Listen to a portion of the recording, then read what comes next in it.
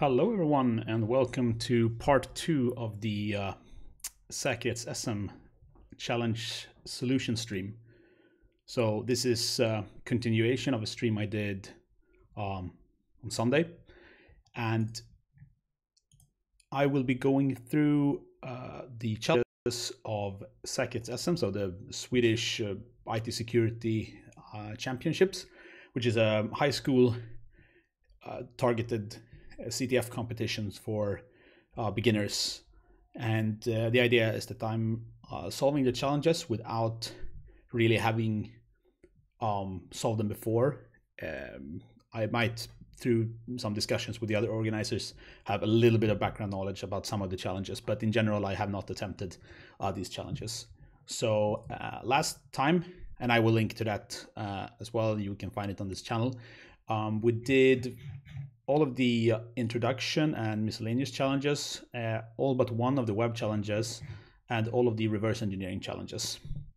So today we will be moving on with the other categories and hopefully manage through all of them, but we'll see. We'll go on for a while. And please let me know in the chat if there are any technical problems, like is the sound okay? Also, if you have any questions, if you want to ask about any details or want me to go into more about some topic, please let me know in the chat. And well, let's get started with the pwnable challenge. So here we have this first challenge, so like a decent calculator. And so this competition is, it was a Swedish competition targeted towards Swedish high school students. So some of the challenges and descriptions are in Swedish, but they are perfectly solvable either way. So this challenge, which was solved by 31 teams, we are only given an IP address and a port. So first of all, let's just set the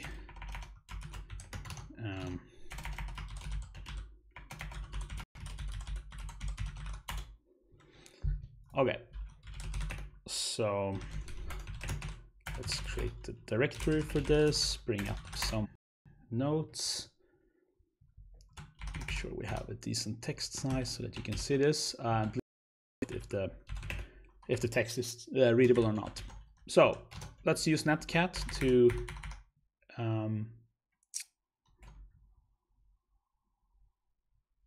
wait a second, am I in the wrong? Oh, sorry.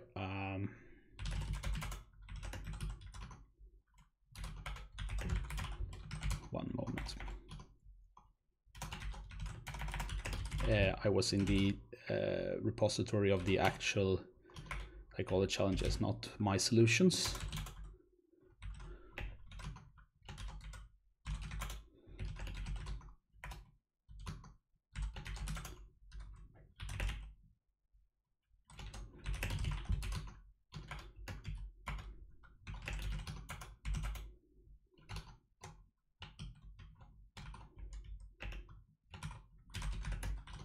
Okay, so now we have some notes in a file in the correct directory, and let's try to connect to this service using netcat, as we talked about. So just TCP connection, this IP and the port. So here, calculator, which we can use. So let's just try, like, type 1 plus 1 is 2. Okay, what if we do something like strange, just like 0 divided by 0? We get an error. So it says some error in this module, and we can see some Python code, and this is an error from Python. So we know that this is Python code. So the input we're given is somehow, we can see actually the input given, the code that is run here, like eval of the expression. So it seems like our input that we provide is passed to the eval function, and that is, of course, as we know, very. So how do we do this specifically in Python then to take control? What we want to do, the easy thing we want to do is just to get a shell or something, and we can then use there's the import function. Oh, sorry, we need to the program crashed. Break the connection and connect again. So when you, in Python, when you import a library, you usually write something like this. To facilitate this, there is like an internal, like a built-in function called import, but it's called like underscore underscore import underscore underscore. But you can call this function directly, and what we'll do is we can use this to like import a library, for example the OS library, and that will give us back a module object, and from this module object we can run functions on this. So we could run the system function. So we can see here that if we type this, we get access to the system function, and then finally we can then run just like launch bin/sh, and we should now have a shell, so we should be able to type ls, which we can, and then we can do cat flag.txt. So that's the solution to this challenge. This whole family of challenges is, I mean, this is like the almost trivial example of this type of challenge, but generally this is typically called like a jail. So you're given some environment where you are allowed to execute some kind of code.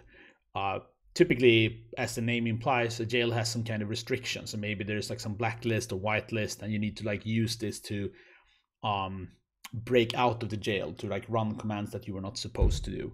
In this case, there weren't really any limitations at all, so you could just run this straight away. But you can imagine something like this where they would disallow the word import. What would you do then? And there are like really tricky variants of this, and you can do this in like a lot of different contexts, like all interpreted languages and other contexts as well. So this type of challenges, this is what we would call a Python jail. That's like the category of challenge if you want to read up more on them. Okay, so let's move on. We close this down. The next challenge is called Hello World. So just gonna update the status and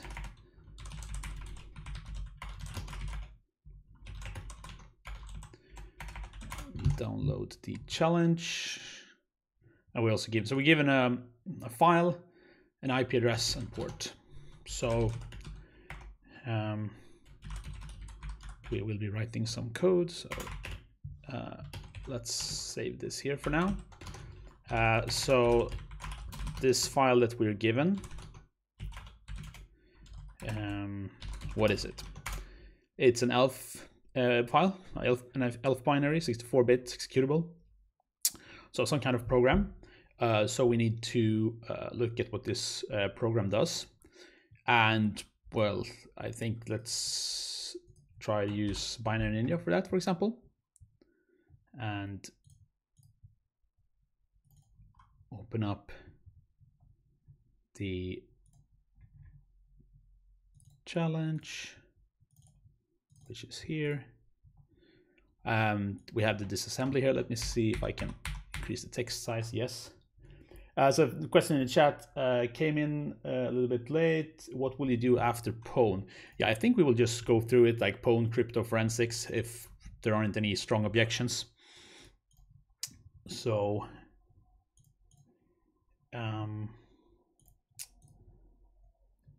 yes, the binary. We have it here. We can see there's a main function here, which we can look at. And this is the whole main function. It's a pretty small function. So what does it do? Some calls here to set vbuff. That's about buffering and stuff. That's just to make the program not be a pain to solve. Then here it calls the put_s function with this hello. And then it calls get_s. That's interesting. And then it does a string compare against world. And if either just exits or prints hello world. There's a question here, if they understood assembly correctly, all machine code can be translated directly to assembly. Is that correct? Yes, pretty much. I mean, assembly is pretty much, but not exactly like a one-to-one relationship with the actual machine code. There are some, typically in assembler, you have some macros. Maybe there's like one assembler instruction that will be translated into like 2 machine code operations, and there's like a little bit of processing and small things, but essentially yes, there's pretty much a one-to-one mapping to the actual machine code, and that means that going either direction, like writing a disassembler for a given architecture, is typically pretty simple, at least a very basic one. Of course, if you want more advanced analysis functions, that's of course extremely complicated, which is why I use a commercial tool like this, like Binary Ninja or so. But that's actually a good point, because there's a lot of reversing challenges where you are given like a virtual machine with a custom set, and you're basically forced to write your own disassembler for this made up architecture or language.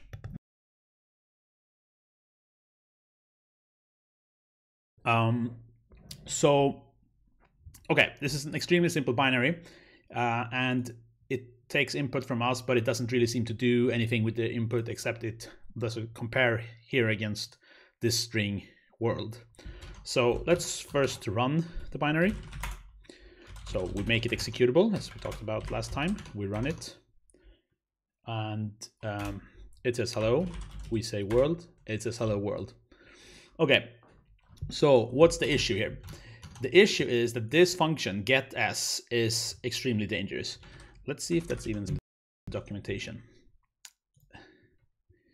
So getS, get string, and it will read characters from the standard input and store them as a C string into the string argument until a new line character or end of file is reached. So this means that the function does not take into account at all the allocated memory that we provide to it. So if you just provided more input, it will just blindly write that input and overwrite things in memory.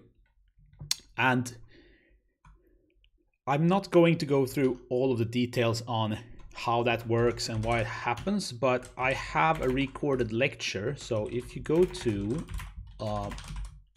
youtube.com/ceta2, my channel, and you check among the videos, there is here a lecture on the basics of binary exploitation. And in this lecture, I'll go through all of the details on exactly what happens and you know, how we exploit this and so on.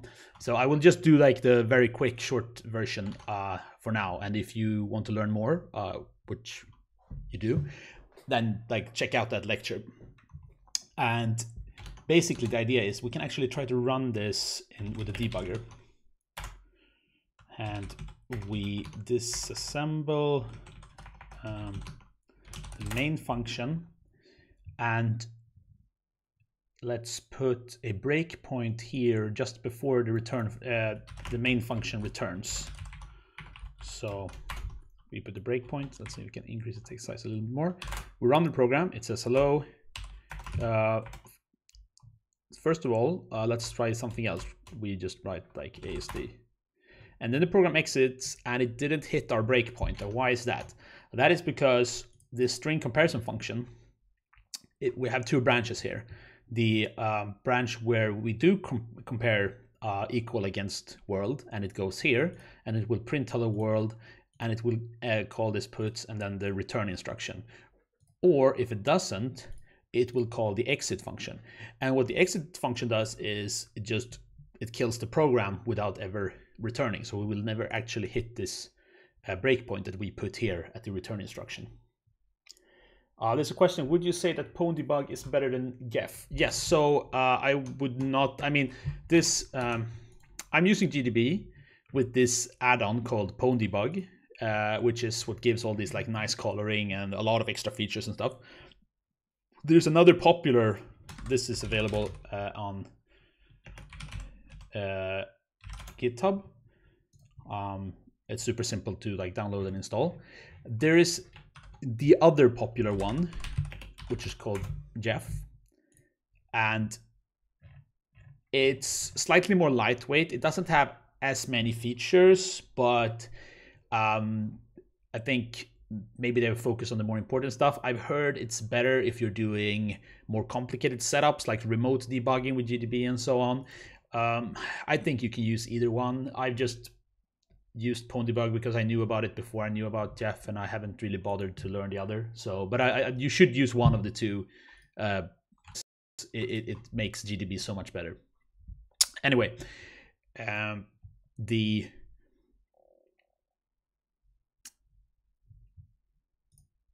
exit function just kills the program, and we don't get to this return instruction. And we want to get here. I will explain that. So let's try it again and run it and make sure we type the correct thing so that we hit this breakpoint. So now we can see here that we are just about to execute this return instruction, and this will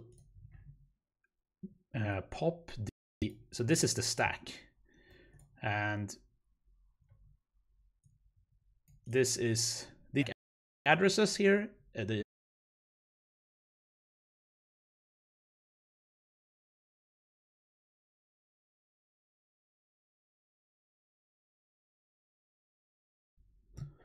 Okay, I think I'm back. Can someone please confirm? And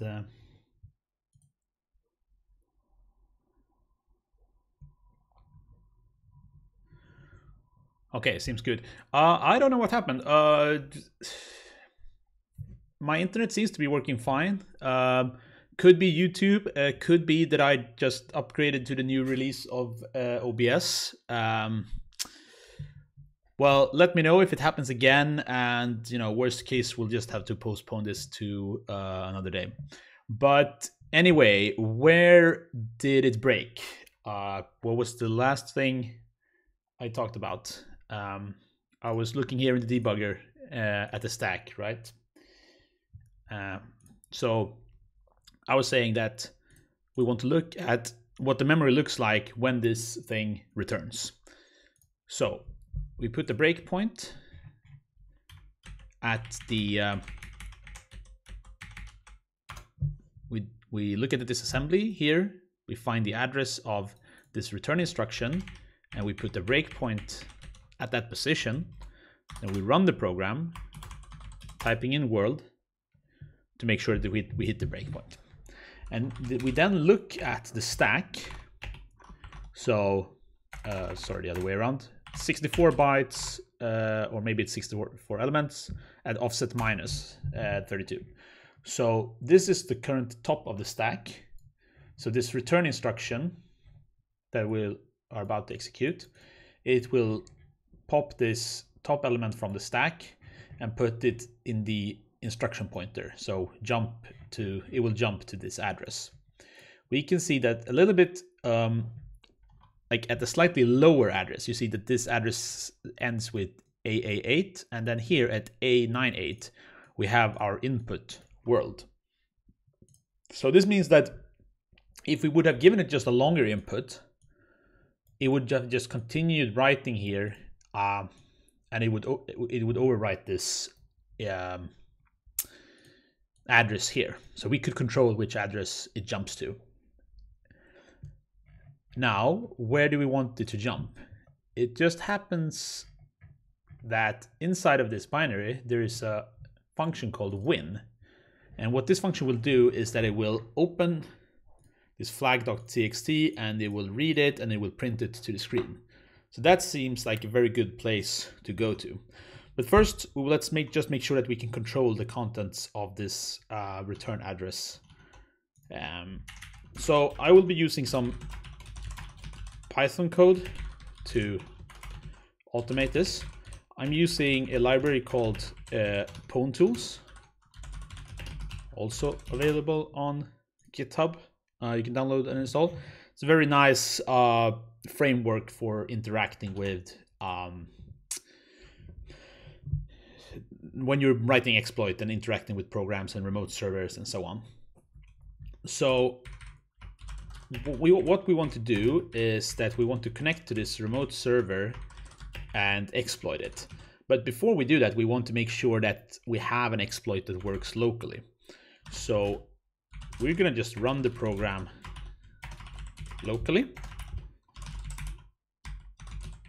So this, you would use this process function, and then we can just drop directly into an interactive shell, just as an example. So let's try that.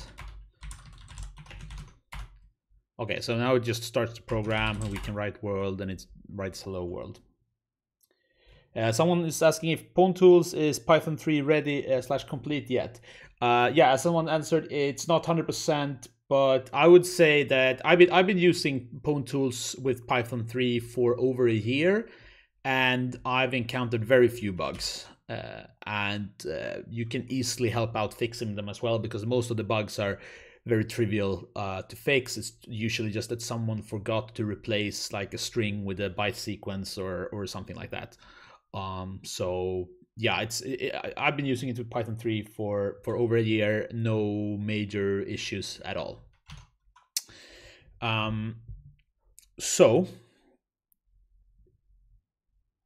This is but I mean, this is kind of pointless. We're just starting the program and interacting with it. So we want to automate this.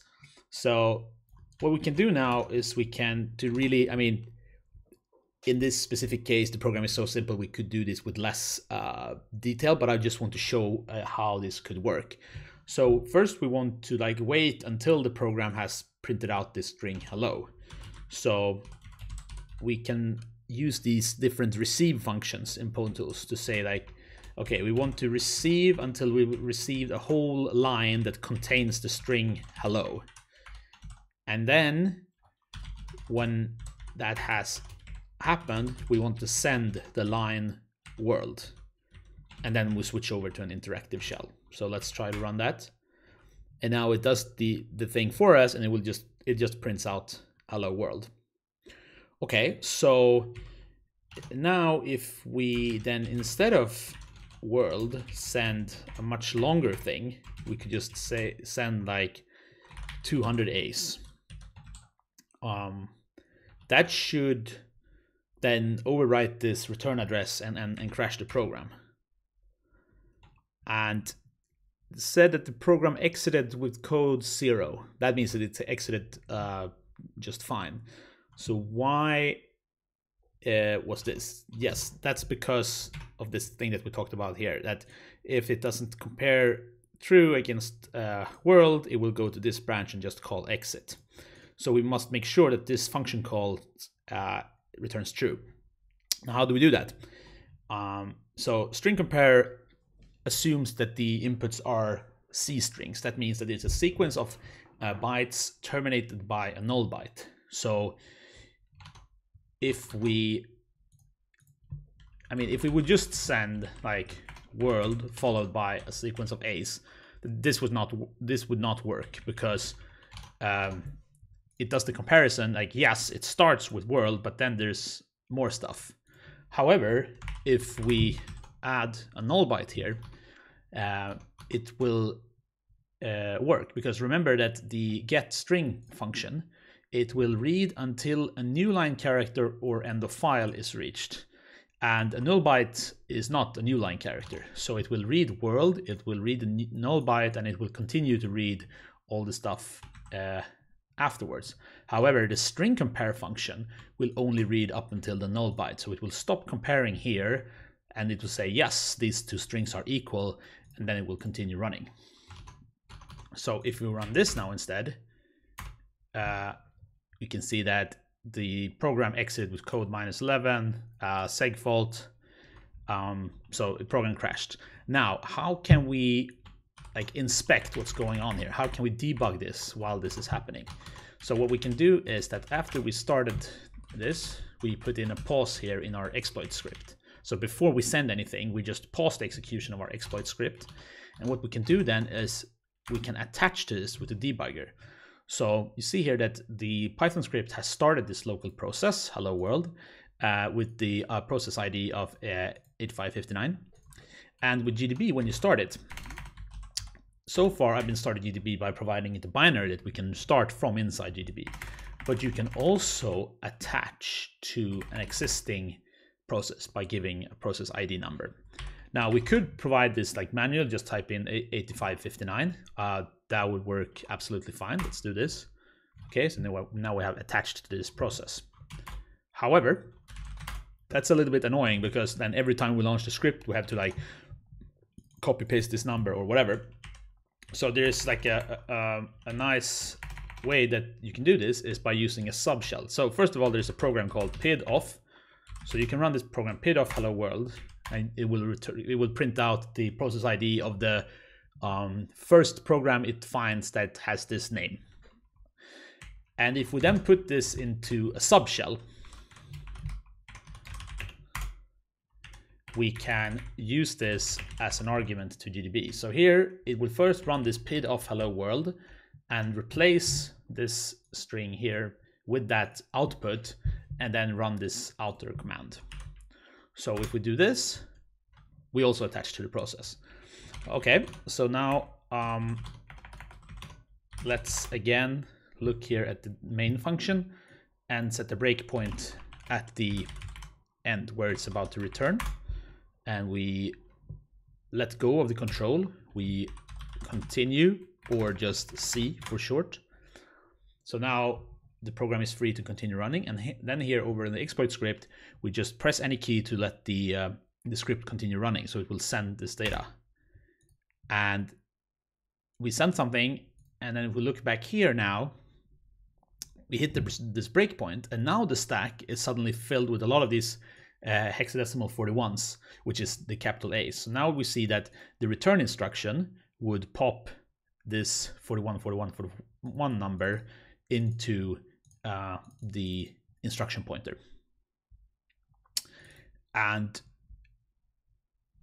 if we just step one instruction forward, well, the program crashes.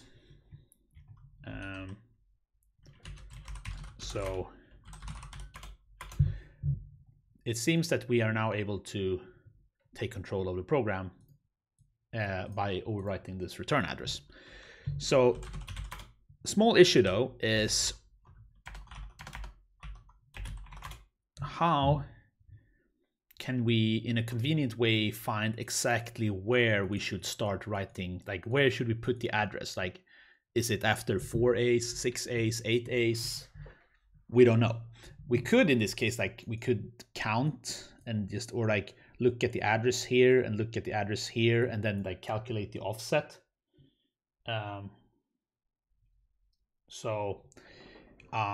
Yeah, there's a question here. Is the strcomp function a reference to an external function, not necessarily in the binary, or has the disassembler identified it as strcomp? No. So this program, let's actually look here at hello world. You can see that it's a dynamically linked program. That means that libraries such as the C standard library is not baked into the binary itself. It's referenced externally. So if we look at this inside binary Ninja, for example, you can see that, okay, it's a bit small text, but you can see that some of the functions here, they have this lighter colored text. They are functions with code actually inside the binary. These yellow functions, they are imported functions that are referenced from to another. There are references to another library. So what will happen is that if we look at, for example, some of these functions, let's say we look at the strcomp function. This is what it looks like inside the binary. It just takes this location, this entry in this table, dereferences that to get an address and jumps to that location.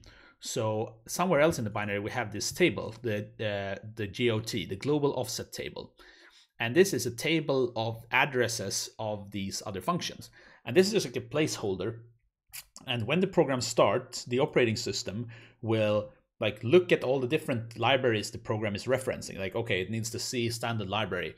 So it will look at all the functions it needs. It will load the C library into memory, take all those addresses of those functions and like copy them into this table so that when the program is running, it will call this like dummy function, this stub, which will just look in this table and then jump to the actual function. The other alternative is a statically compiled binary, where you would just take all the libraries that you need and just bake them together into one big binary. And in that case, the names are no longer important, so they might be stripped away. And then there are other techniques to try to kind of like identify them, like some pattern matching stuff, and but it's more complicated. Now you just get the names straight up. Anyway, to be able to know where in this we want the address, we can use a very nifty function called cyclic. So first of all, let's restructure the code a little bit, not just put everything in one line. So we create this payload variable, just an empty variable, and then we add this world part, which is the like trigger to get to the right branch. And then we have this cyclic function, and let's do 128 characters. And also we should set it to, because we are using 64-bit, we want 8-byte elements. So what this function will do, you can actually run it in a terminal. It will generate a sequence of characters. I think it's called a de Bruijn sequence. Sorry for the pronunciation. And basically you can see that it's like A, B, A, C, A, D, and so on. And this way we can, by having 8 of these characters, we can like uniquely identify the offset inside the string where it is located. And what that means is that if we send this payload, so let's kill that script, run it again, attach GDB, set a breakpoint, continue, run it. You see here that this is about to return to this address. So now we can take this value, this hex 61, 63, and so on, back into PwnTools and use another function called cyclic find. So, and it will give us the offset. So it says that this element is located 10 bytes from the start of the of this sequence. So that means that we can just replace this then by that many bytes of padding. And then finally we can do, let's put 8 Bs here. So now if we've done this correctly, the return address should be exactly these 8 Bs, which are hex 42, 42, 42, and so on. So let's try that again. Run the exploit script, run GDB, set the breakpoint, continue, let it run. Make sure you don't mix bytes and strings, redo it. Breakpoint, continue, run. And yes, you see that this is exactly this address. Now, how do we get the address of the win function, and how do we put that into into our exploit code? Because we have a number here and we're inputting a string here. So here you have to remember that the addresses are, or the numbers are, encoded in little endian. That means that this least significant byte is actually first in the sequence of bytes. So you have to kind of like reverse the order of the bytes for an address. However, luckily there is like a helper function for this in PwnTools. So this is called P64, so pack64. So we could just, as an example, let's put in like a dummy address here. So this is an 64-bit address. And if I've done this correctly, it should show up exactly like this in the debugger. So let's run it again. attach debugger, breakpoint, continue, and yes, it does. So now the final little step is just how the address of this win function. We could do it from, for example, binary ninja. We could just copy the address.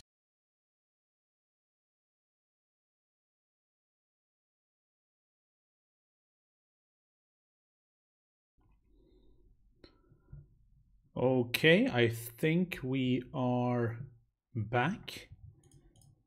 And could someone just tell me what was the last thing I was talking about?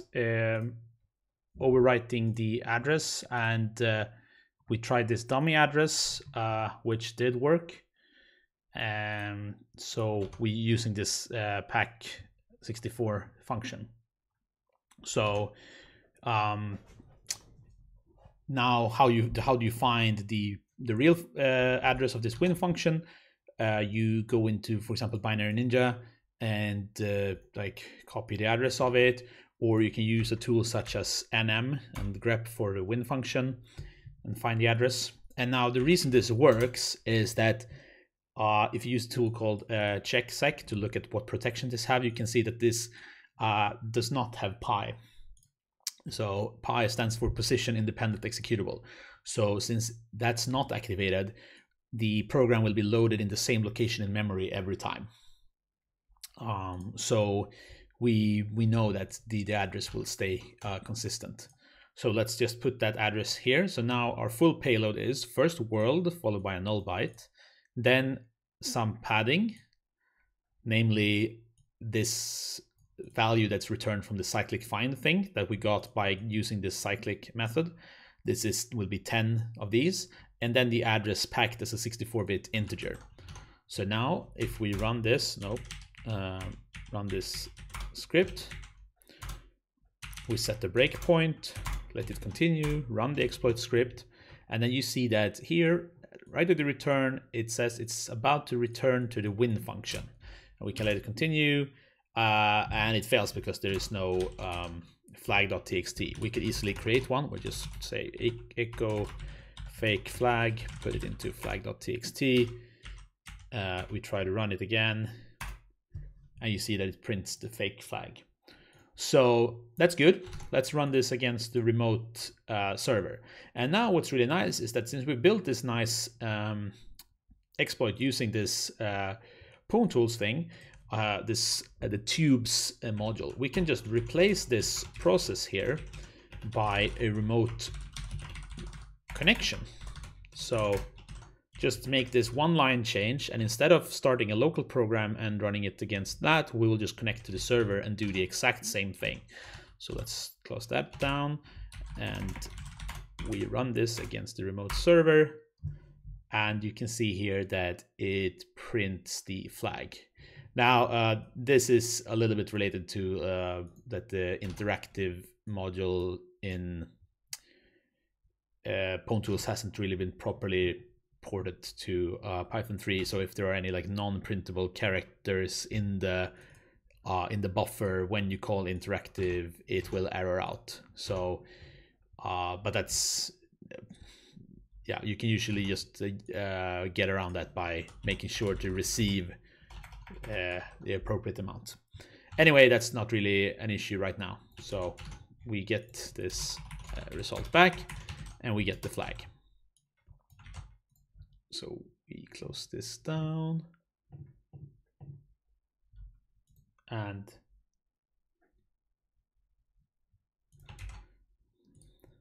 so the question here: if it had a pi, if pi would have been enabled, would the offset you'd find with the cyclic function still be constant? Yes. So with pi, I mean the offset is related to how things are allocated on the stack, and that's related to what the code does, not where the code is located. So the stack itself will be randomized every time it starts. So the absolute addresses of the stack will be different, but the relative distance between elements on the stack will be the same if it executes in the same way. And in the same way, the absolute address of each function in the code will be random, but they will all be allocated as one block. So the relative distance between functions will still be the same. That means that if you manage to like leak the address of one function, you can calculate the address of all the other functions. So that's that. Let's move on to the next one, echo service. I'm just going to update the status. Okay, echo service. Since the Hello World program was so good, I decided to build an echo service. Nothing can go wrong, right? Again, we're given an IP address and a port and a file. So let's create a new directory. This is also a 64-bit ELF binary. We create a Python script that we will use for exploiting this, and we get this IP and port into the script.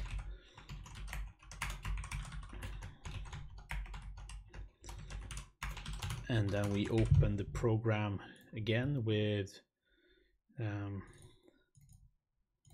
binary ninja. We go to the main function, and this is what it does. It just prints something, and then it uses the get as function again, and then it will just print that, and then it will return. So we can just overwrite the return address as in the last one. So let's check what protections this has. So again, no pi, so we know where the code will be located. And again, there's a win function. Let's look at this. But now the win function is a little bit more complicated. So here, the author unfortunately made a mistake. So I'm going to solve it the way this is intended, and not the way you could solve it. So the idea here is that at the beginning of this win function, it will check the value of these global variables, x, y, z. It will check that they have the value, like x is 3, y is 5, and z is 5. Otherwise, it will abort. And if all of those things are correct, it will print you win and run the cat flag. Now, there is nothing stopping us. I mean, we don't have to jump to the beginning of a function. We don't have to jump to here. We might as well jump here. So first of all, let's do that. Let's do that solution. So again, first of all, let's make the program runnable. Let's try it. It just prints back what we want. So we have a payload, and we just want to find the offset to the return address. So we do this cyclic thing, like 128 of them should be enough. And then we send this to the program, and let's put in a pause here. So run this, and then again attach the debugger, set a breakpoint at the end of the main function,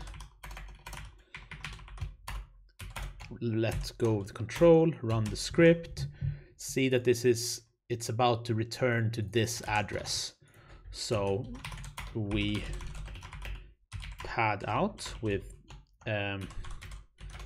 that many A's, and then we can just put in like a test address just to make sure that it works. We run it again, script, attach debugger, set breakpoint, continue, run, and we see that it will return to this. So let's find this address in the middle of the function here. So we want to jump into this instruction where it loads this command catflag.txt and then runs the system. So we copy the address of this location, and let's create a fake flag. So we have a flag.txt. Okay, cool. And now we run this. We just attach the debugger again, set the breakpoint, let it run, and then we see that it will jump into this location. And here we are in the middle of the win function, where it will load this value into this. It will load a pointer to this string into this register. So we can step over here, and then we check the RDI register. It has this value, which is pointing to this string cat flag, and then it will call the system, and the RDI register it contains the first argument. So running this, it will print out the flag. So in a way, that's even easier than the previous challenge. Now, this was not the idea of this challenge. This is unfortunately an unintended solution. So the idea of this is that we actually want to set these variables. And how do we do that? Where are these variables referenced? They are referenced in these functions. Like if we look at x, it's referenced in this function called part1. And in the same way, in part 2, we see there's a variable called y. And in part 3, there's a variable called z. So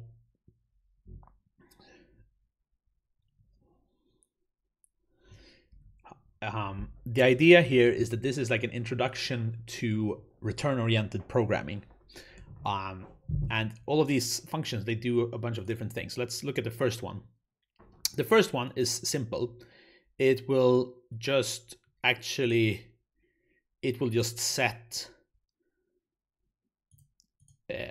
the x variable to 3, and then it's done. So what we can do here is, how do I explain this in a very simple way? Whenever this return instruction is executed, it will pop an address from the stack and jump to that address. And then if there are more addresses on the stack, like next time it will hit the return instruction, it will pop another address, so jump to that location and go to another return instruction and pop another address and jump to that location. So you can set up like a chain of things, where like a chain of places in the code where it should jump to. Each such small piece of code needs to end with the return instruction to like trigger the jump to the next one. Such a block, like a sequence of instructions terminated by a return instruction, is called a gadget. It's like a small piece of code that does something. You can put these addresses to all of these gadgets in a chain, and this is called return-oriented programming, because it's like the return instruction that kind of drives this mechanism forward. And so that's shortened ROP, and this sequence of addresses that you inject is called a ROP chain. So basically, we want to create a ROP chain that will like call this part1 function and do something, and then it will call the part2 function, and then the part3 function, and then the win function. So for the first one, it's simple. So first of all, we're gonna get the addresses of all of these functions. So let's just write them down so that we can reference them in our script, and the win function as well. So we just part2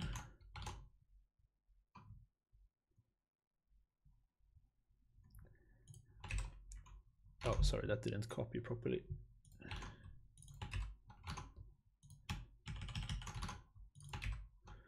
And then part3, and then the win function.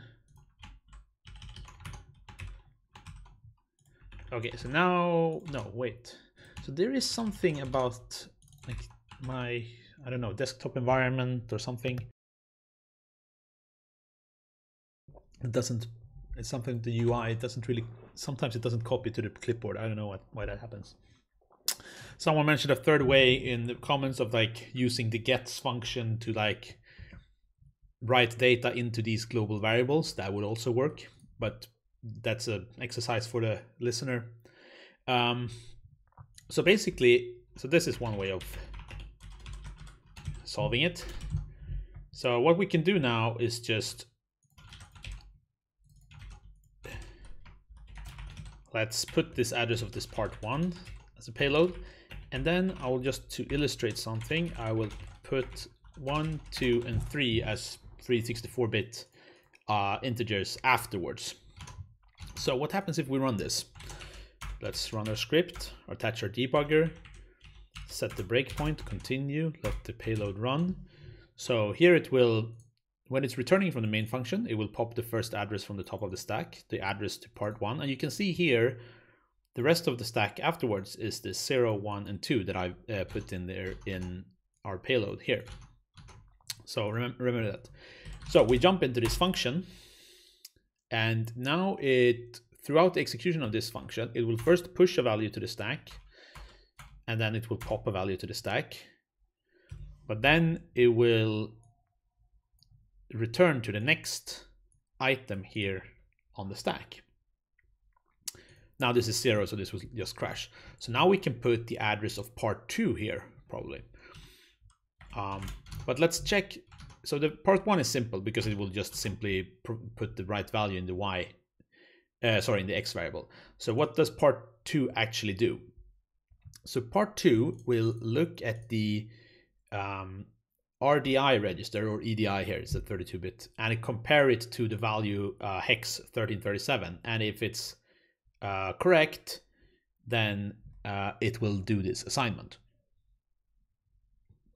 So we need to make sure that the RDI register is set to this value, which, if we look here, when this was happening, it's not. It's set to 1. So we need to make it so. So how can we do that? Well, we could make it, if we don't jump directly from part 1 to part 2, but instead we jump to a small thing that would maybe pop this value from the stack and then do a return. So if we have a sequence of instruction, which is like a pop RDI and then a return, and then we put the value on the stack, and that would work. So how do we do this? We can use a tool called ROP-Gadget. It's also available on GitHub, this one, or there's another good tool called RP++.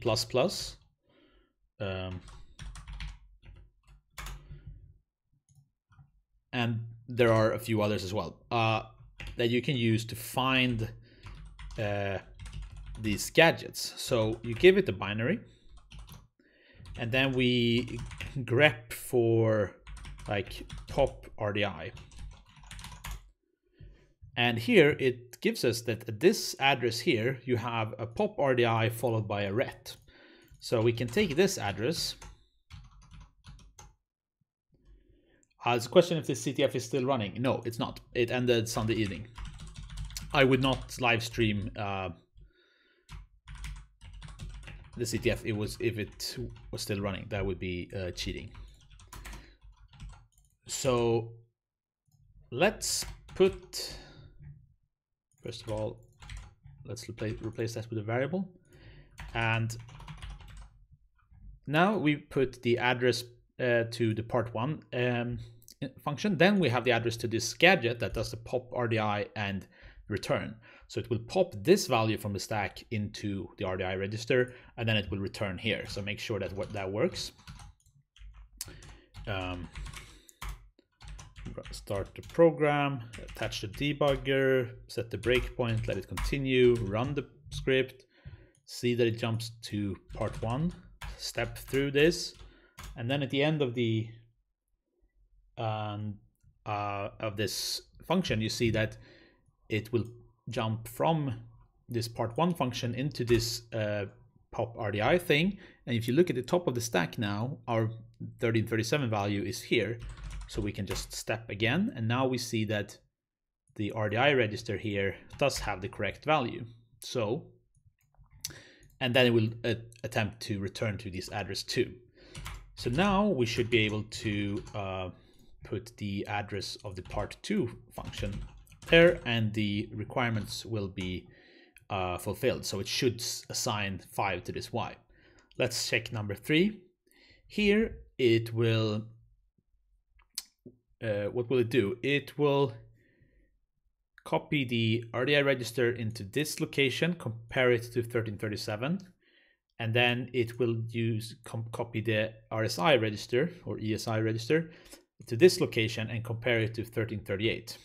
So this time we need to set both the RDI and the RSI register. So let's use drop gadget and just grep for pop RSI. And here we find a gadget that does pop RSI, pop R15, and ret. And I mean, we don't want to affect the R15 register, but actually we don't really care. So we can modify the R15 register. We just make sure it can have any value. It just needs to be something.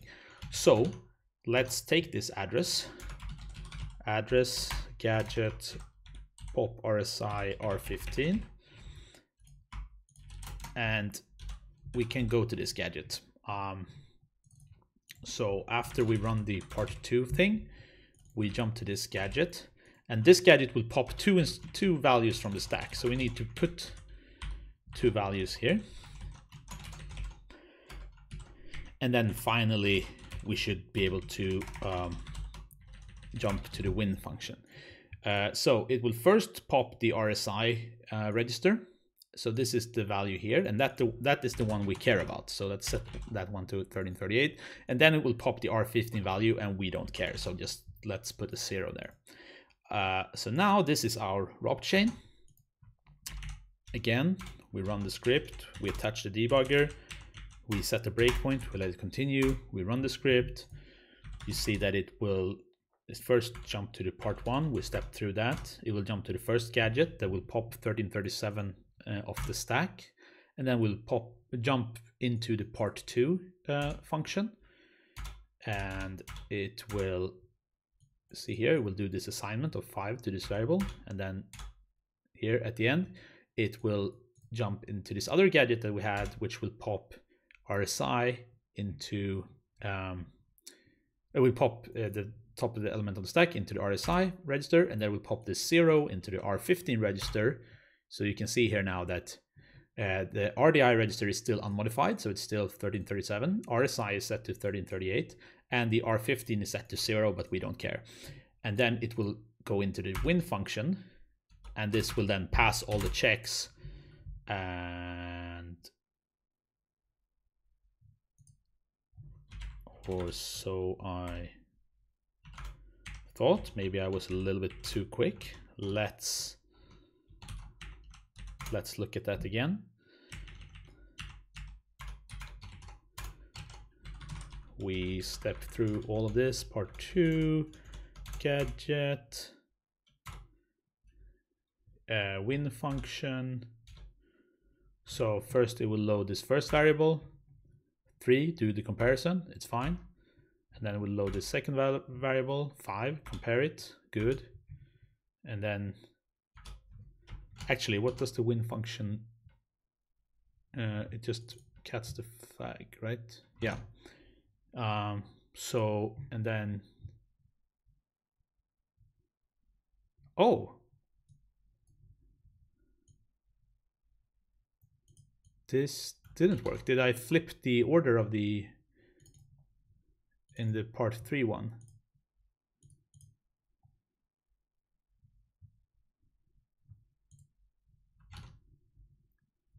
So the part3 was not done correctly. So let's go through that one more carefully again.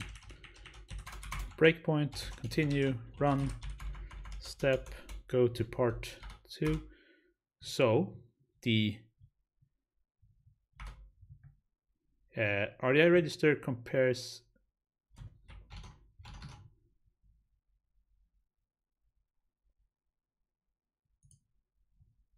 Oh, I never put the part3 function in here. It goes directly from.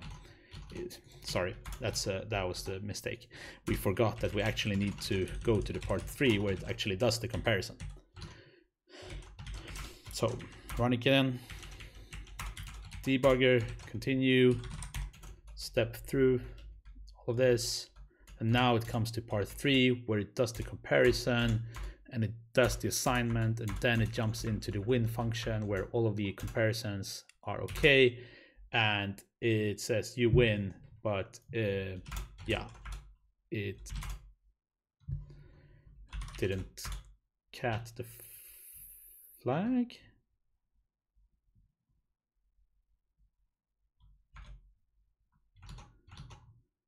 It did print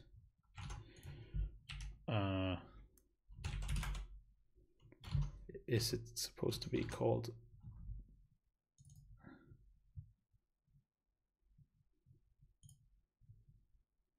so is this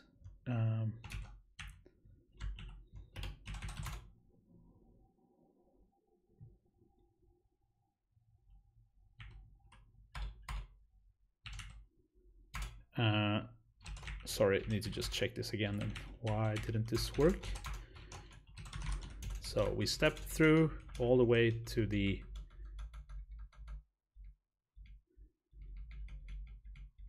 win function. Here we load this string, call the puts function, and here we run this cat flag,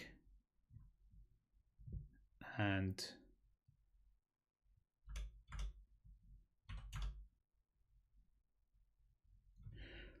oh, okay, this is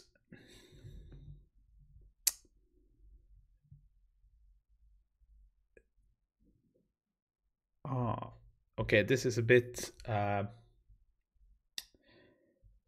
should I explain this? First of all, I'm just gonna double check one thing to make sure that I'm saying the right thing. Yes, okay. So this is a tricky one that can easily bite you. So inside of this, you see do system. We have a crash here at this move XMM word thing. And these instructions, they move like larger chunks of data, but they need the addresses to be aligned to 16-byte boundaries. So in this case, it's trying to operate on the RSP plus 60, and RSP is not properly aligned to a 16-byte boundary. Or maybe now this time it was. No, sorry, this was from the crash, yes. So it's not. So how do we make sure that it is? Well, we can just insert another, just a single return instruction. Again, that will take up 8 bytes and then just pop another element from the stack. So what I did here was that I took the address of this pop RDI thing, and I just happened to know that those instructions are 1 byte long, so I just added one to get a single ret. But if you want to be more thorough, you can of course just do like drop gadget and grep on ret, and just take, for example, this one and do address gadget ret, and then put this in here. So now if we try this again and set the breakpoint, continue, run this all the way down to the win function.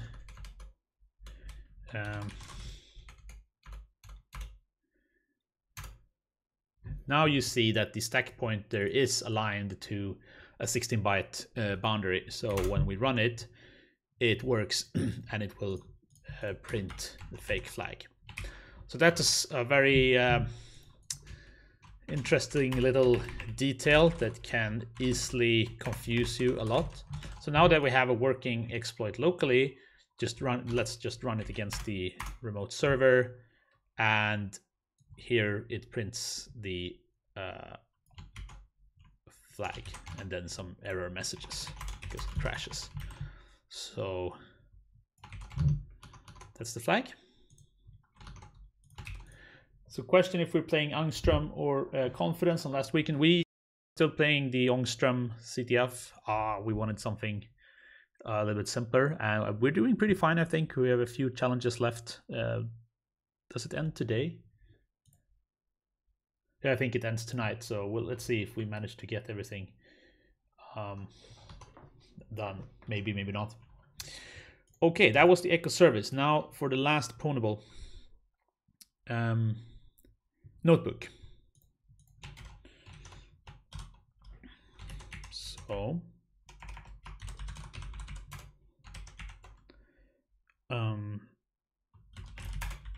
let's make a challenge.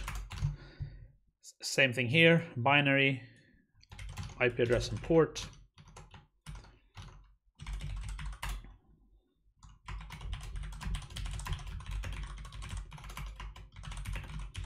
We start with the same skeleton thing.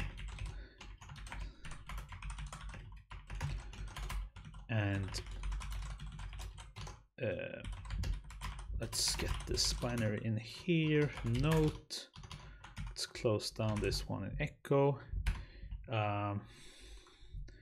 Let's switch things around. Let's open this. Oh, first, of course, we need to check what this is. Note, it's a 64-bit ELF binary. Let's open it in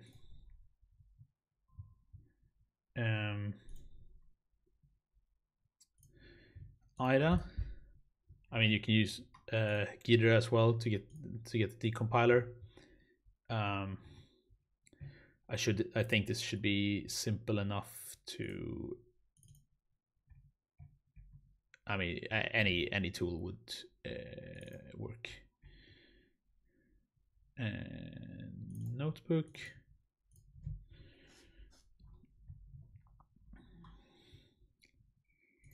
So let me just increase the font size a little bit. Is this readable, or do you want even larger? So here we have a classic challenge with like a menu.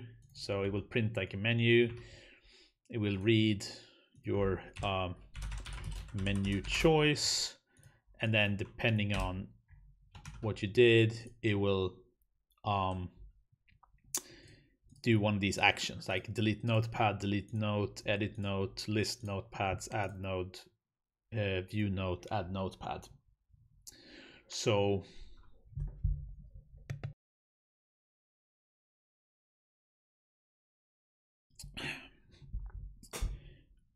typically what we're looking for here is some kind of probably like a use after free or something where we can get like a pointer to point to the wrong thing and corrupt memory somehow. So let's first of all let's run the program. So we run this, we can do like, let's add a notepad in slot 0, call it N1, and then we can like view or maybe list notes. We can add a note in notepad 0 and add it in note slot 0 with text hello and date today. And then maybe we can do list notes again. And then view note, notepad 0, note 0, text hello, date today. And what can we do more? Edit note in notepad 0, text world, date tomorrow, view note. Okay, the date disappeared. Maybe I already accidentally triggered some kind of bug. Anyway, delete note from some notepad. What happens if we try to view that? Nothing. What happens if we try to view Okay, so yeah, so that's, we get a general feel for what's going on. What happens if we delete like a whole notepad 0, and then no, we already deleted the note. Anyway, let's look at the code more, what's going on here. So let's look at the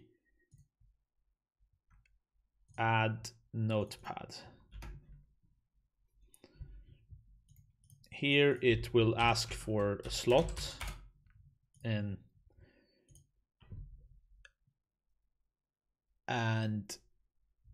it will, yeah, we cannot use a slot that's too hard. Let's change the return value of that. So here we'll allocate, okay, there's a global variable called books. So why is this? Oh, it thinks this is an array. It's not, it's just a single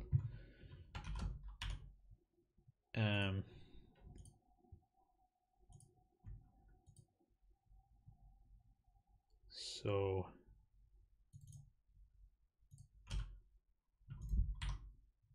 yeah, it somehow thinks this is an array, but whatever for now.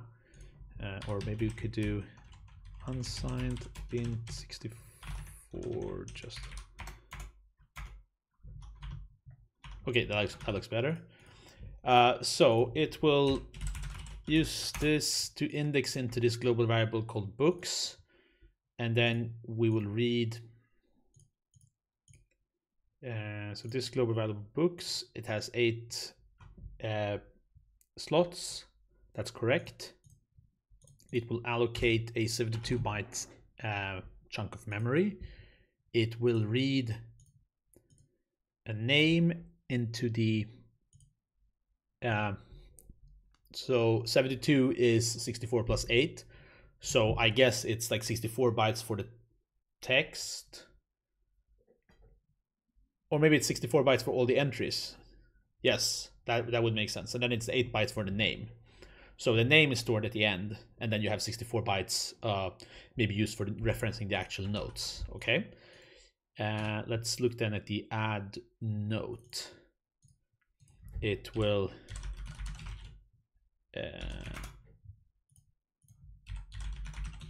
ask for this index notepad, and then which note are we actually indexing, and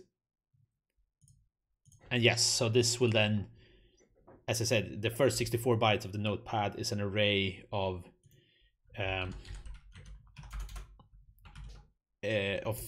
pointers, 8 pointers, 8 times 8, 64, and they themselves are 72 byte element. This is something to keep in mind, that the notepads and the notes are of equal size, which means that they are allocated in the same bucket of chunks. So that's good, because we can do some confusion there. And what does it do? So it uses the first 64 bytes for text, and then the last 8 bytes for the date. Okay, that's interesting. So what happens then when we edit the note? Again, it will ask for like a notepad index, and then for the note index, and then we'll take that and it will just update the contents of it. So doesn't seem to be anything specific with that. Let's actually create a structure for notepad and note. So a note is first 64 bytes of text, and then 8 bytes of date, and a notepad is an array of pointers to notes, followed by an 8-byte name. And then this books thing is an array of pointers to notepads. So that should make things more readable. And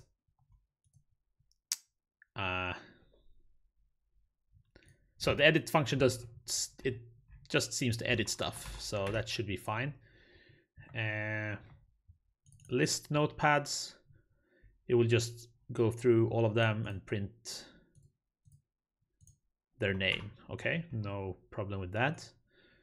The add note, we already looked at that. Edit note, view note, and this will then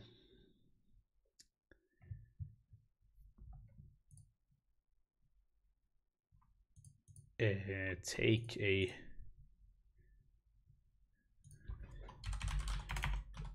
note, and it will print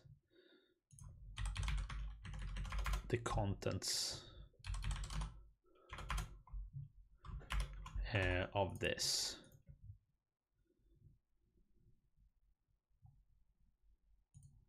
And they will print the text and the okay. So what does this delete note, what does it do? It will get the notepad index, it will get the notepad, it will get the note index, and it will just call free on this. And here we have a bug.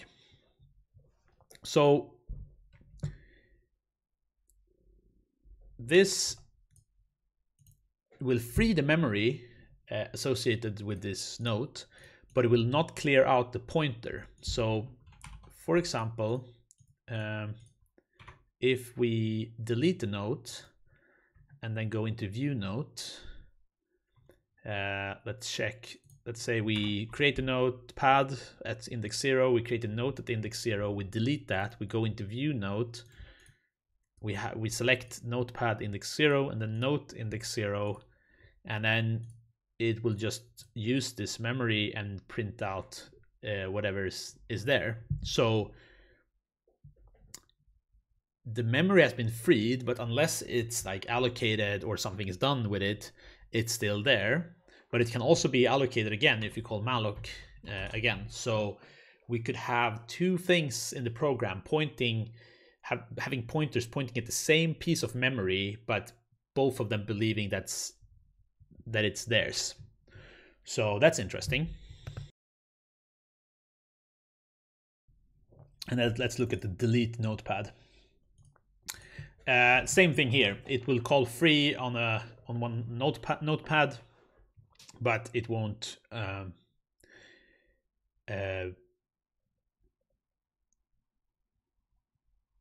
like free it will not kind of like reset the memory or somehow indicate that this memory should not be used.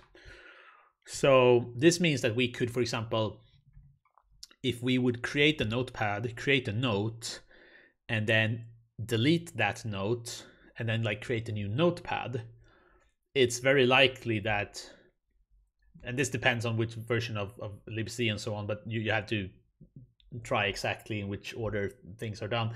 But basically you could have a notepad pointing, a notepad having a note, but that note is also another notepad. So they're pointing to the same place. Now, what does this mean? It means that,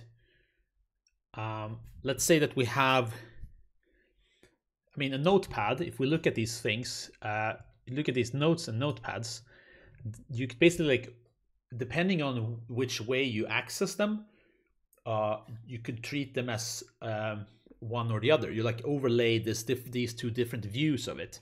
So that means that if we like create a notepad and a note, delete that note and create a new notepad, then the 0th note of the 0th notepad would also be the same memory as notepad number 1. So if we then edit the text of that note, we are at the same time modifying what will be interpreted as the pointers to all the nodes in notepad number 1. And that means we can get a setup where we can write stuff wherever we want. So why is that? How could we do that then? So we would create this setup that I just described, and then we would edit node 0 in notepad 0, and we would make it so that the first 8 bytes, for example, of this is a pointer to somewhere else in memory. That's somewhere we want to write data to. And then we go in and edit notepad number 1, note number 0, and that will dereference this pointer, and then it will write to that memory location. So that means we can write whatever we want, wherever we want, up to 64 bytes at a time, or even actually up to 72 bytes at a time. So let's first create this setup, and then I'll explain what we can do with this. So here we want to automate all of this interaction. So we will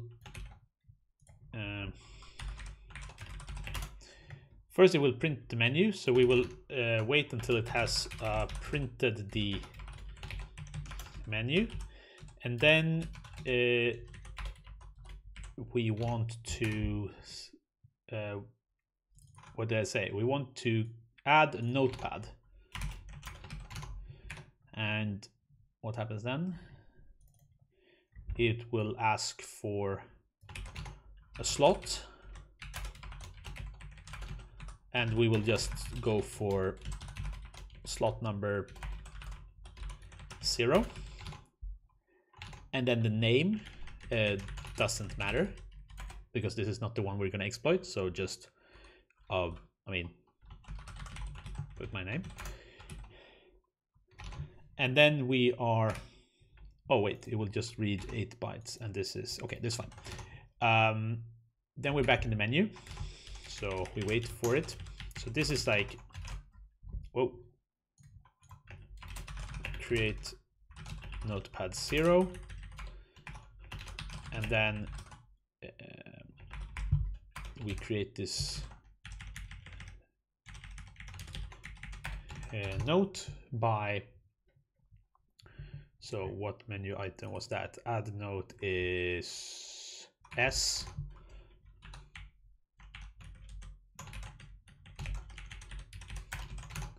So add note, which notepad 0, and then which note, and again slot 0, and it will ask for text. And this, it doesn't really matter, because we are going to free this again immediately. So we can just put an empty string for text and empty string for date.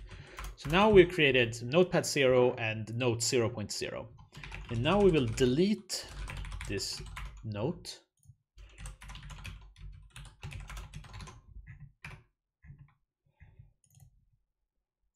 Delete is D.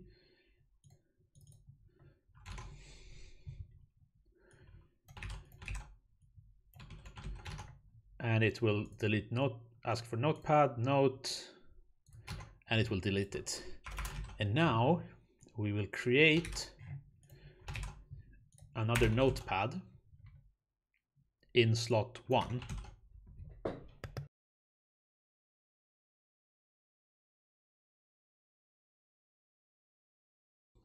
And the idea now is that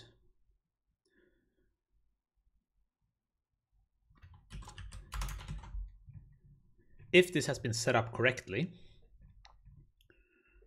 we should now be able to edit note 0.0, and that would actually edit the notes pointers of notepad 1. I wish I could like draw a diagram or something, but I really hope, like, if you want me to explain this in more detail than memory layout, please let me know in the chat. But I think it should be clear enough.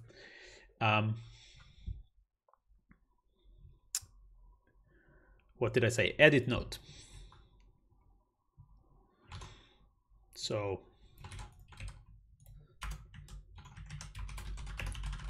we want to edit note 0.0, which is also notepad 1, because they are sharing the same memory location. And what's the E for edit? 0 and 0. And now we want to, and then it asks for the text and date, so we'll just go up here again. And here now, let's put here this like cyclic 64 thing, and then date, we don't care. So now if this worked correctly, we should have overwritten the notes table of notepad 1 with this cyclic 64 thing. And that means that if we try to view, for example, note 1.0, then it should crash. So let's try to do this. View note 1.0, and the menu item for viewing a note is V.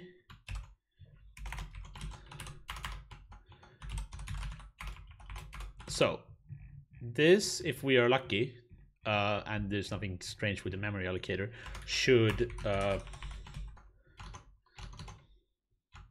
it should crash. So first of all, let's just try it, and no. Okay, so no, sorry, I must have forgotten to, yes, sorry, notepad 1 note 0, and now it crashed. Okay, so what happens? Let's look in a debugger what's going on. We start up the script, it's paused, we attach with the debugger and let it continue and run this, and it tries to, here it tries to read from this address RDI, which is this address. So yeah, we got a crash. Wait, I need to do this because we're doing 64-bit. So let me just run that to get the proper offset. It's trying to read from this address. Yeah, okay, it's still the same. So it's inside this strlen function. So specifically in the code, if you look at the view note, it's if you look here in the call stack, you can see it's inside the printf, inside the printf function that this goes wrong. So it's probably here when it tries to write the data. Okay, so how can we use this? We can, this global offset table that I talked about before. And what we can do is that we see here that the system function is present in the program. So we could overwrite this table. First of all, let's look at the actions of the program. Use check sec note, and you see that it says here this is partial rel row. So if it says partial rel row or no rel row, that means that we can overwrite this table of functions. So we could, for example, overwrite the put s function with the system function, and that would mean that any call to put s would actually be a call to system. Now, if we combine that with some function where we control what's being passed as an argument, then that would be enough. So is there any place where I mean, free is a good option. We could control no, maybe not. So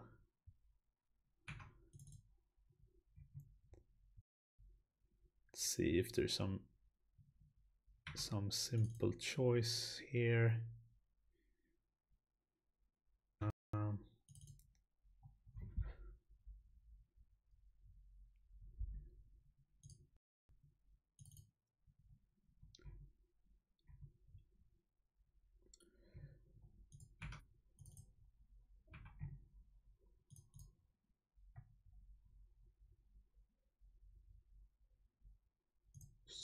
So what we're looking for, some easy way to just get like replace with. There's a suggestion to overwrite this bye-bye message. I would assume that this is, wait, is this in writable? No. Oh.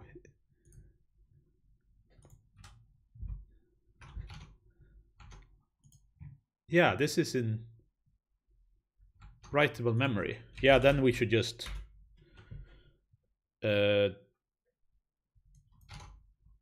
then we should just overwrite that. Yes, of course. So here they run this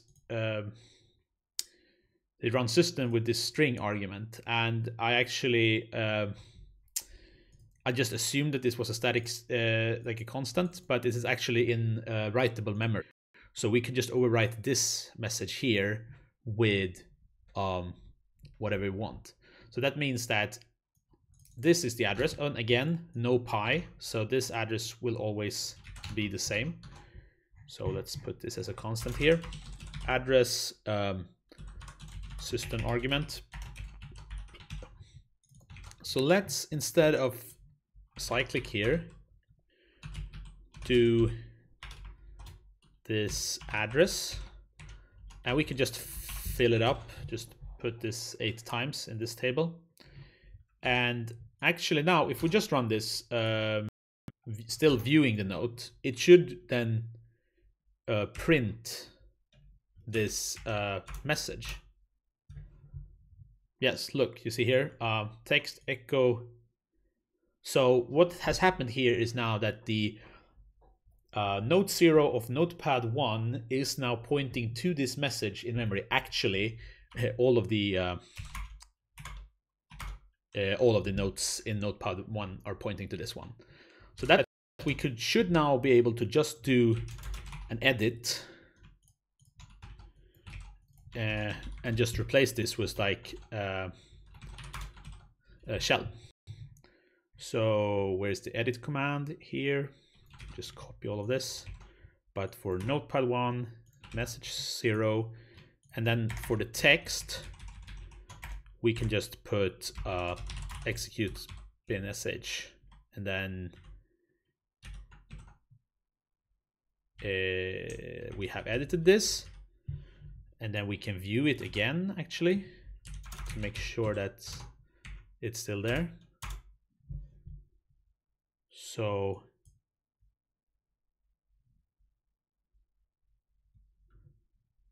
oh, some trouble with the stream, or yeah, please tell me in the chat if there's any issues with the stream.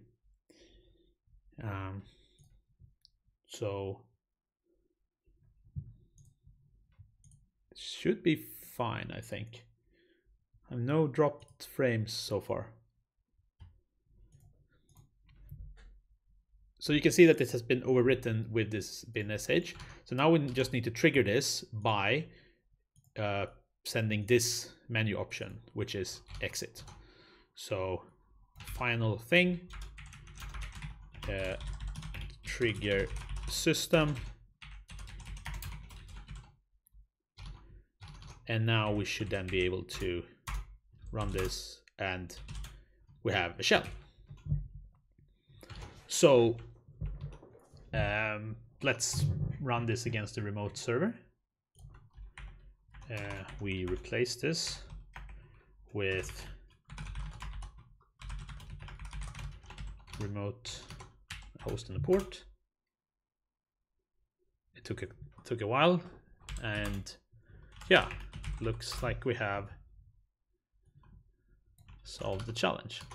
So the key mechanism here, you see there was a lot of like logistics and boilerplate and stuff, but the whole key idea is that when we delete a note, we call free on that pointer, which tells the memory allocator that this memory is now, you know, I'm not going to use it anymore. You're free to give it away to someone else calling malloc. But it won't actually like delete anything or remove any data or whatever. It will, the memory will still be there. So the pointer is pointing to it. And then when you do add notepad again, it will call malloc, and the memory allocator will think like, okay, you're requesting a 72-byte block of memory. Look, I have here a just, you know, freshly freed block of 72 bytes of memory, so I'll just give it to you. So now both the books index 1 pointer and the index 0 of notebook 0 pointer are pointing to the exact same memory location. So that's called a use after free, that you continue to use the memory even though it has been freed. And with that, we've solved the whole pwnable category. Let's move on to cryptography.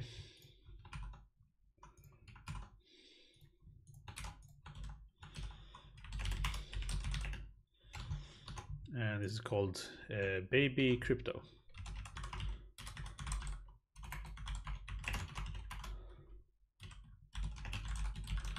Creates a notes file. I should update the status. So, I love egg and bacon. What is this? We are given a long string of B's and A's, and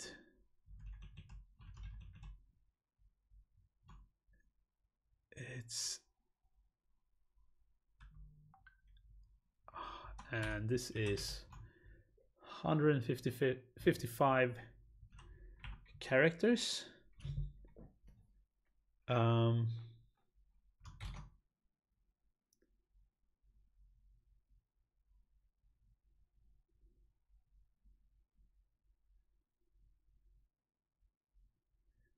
So we note that we only have like 2 different characters in this, like B and A. So we can assume that this could be replaced by any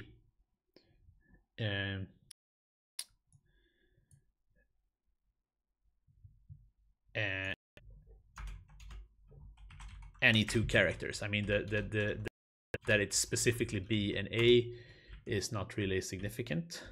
So actually, I just want to see how many so if we select all the B's, you can see that it's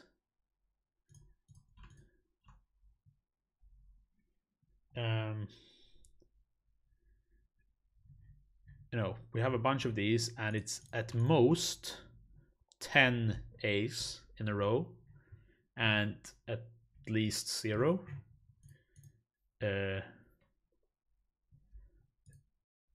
And someone said like you could, I would assume A is 1 and B is 0.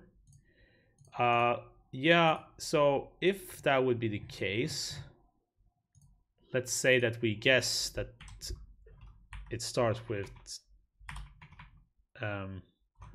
just something like this, and then say that this.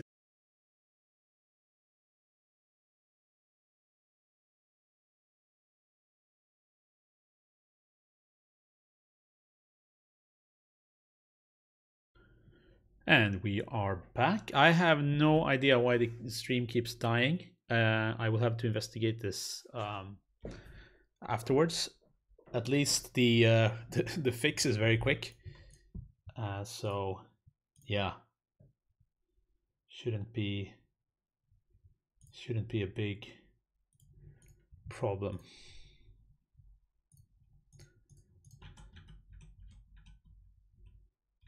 Let's just put this back.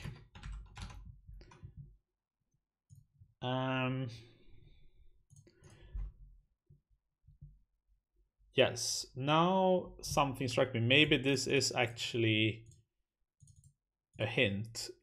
I vaguely recollect cipher, egg, bacon, cipher. Oh, right. Okay, so it's like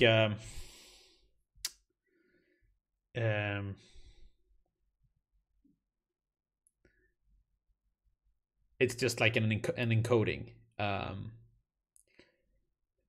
And okay, so one way is that you could just Google this and find this out. But how would you otherwise be able to know this? As I said, the length of this is 155 characters. And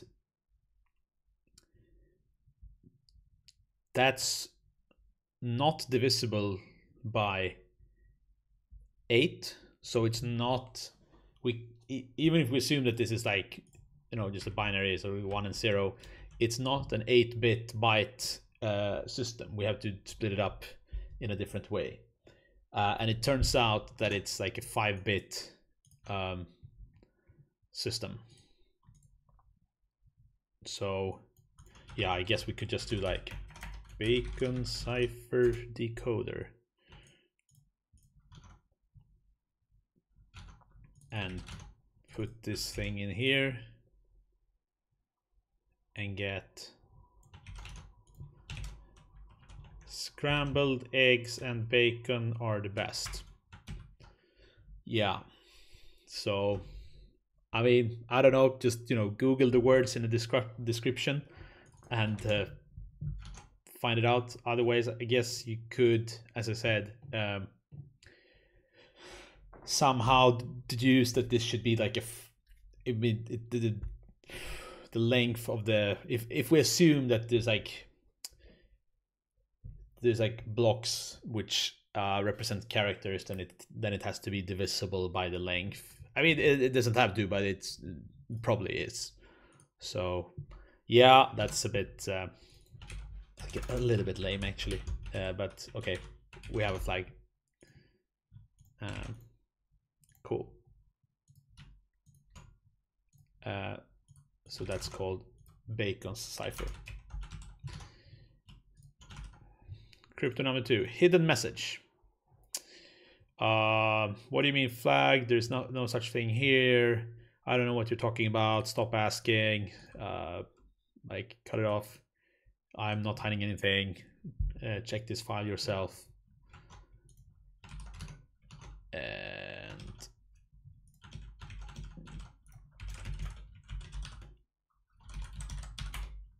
so what's in this file? So it's a text file. What happens if we cat it?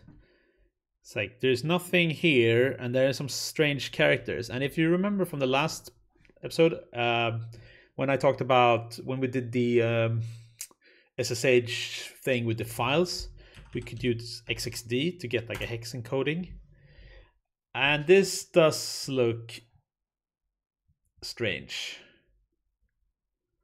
So we have the text here. It says like there is nothing here. But we have all these other characters. So what do they mean?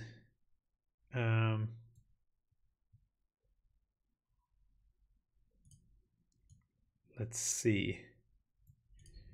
I guess these are like Unicode characters, like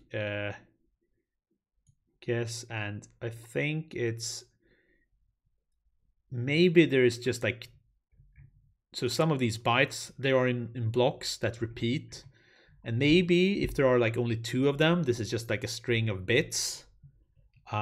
So if we open this up in a hex editor, this is my favorite hex editor, 010 editor. I think it's really great. And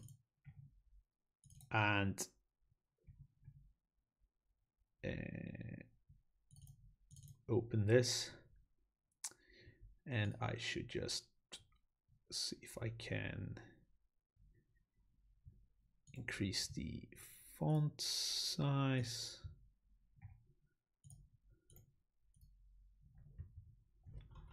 No? Okay, here.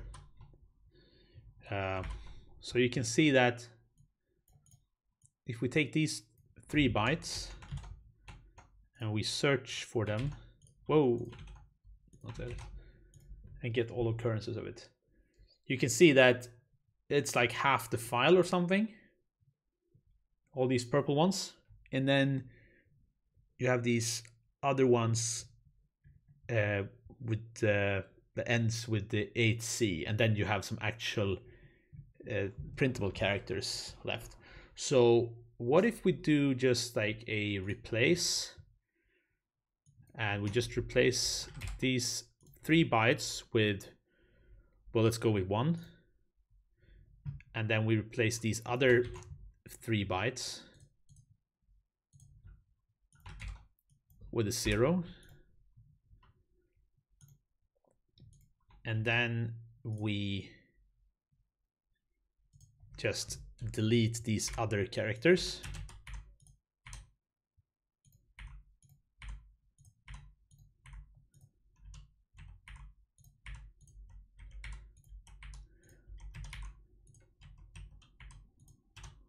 You could probably use like a regex search and do this a bit quicker, but whoa, the file is so small. I'll just do this by hand.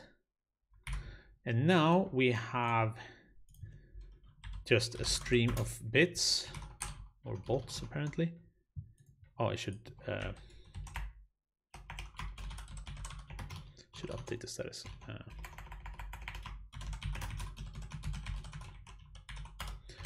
Okay, so let's open this new file. Actually, I want to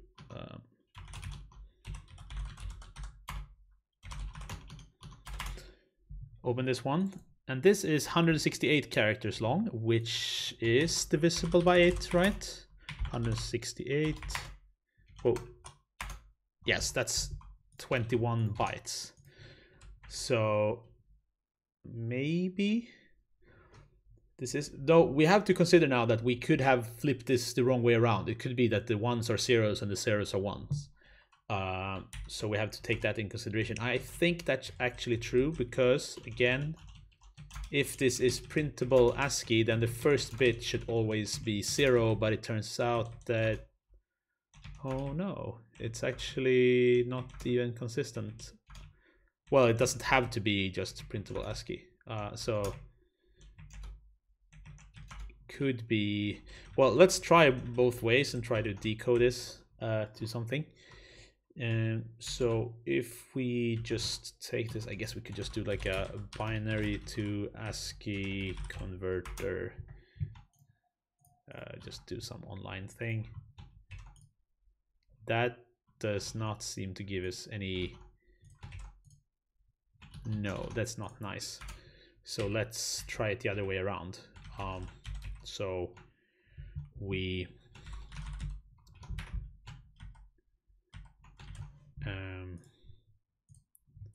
we replace the ones with 2, and then we replace the zeros with a 1, and then the 2s with a 0. So now we have inverted the bits.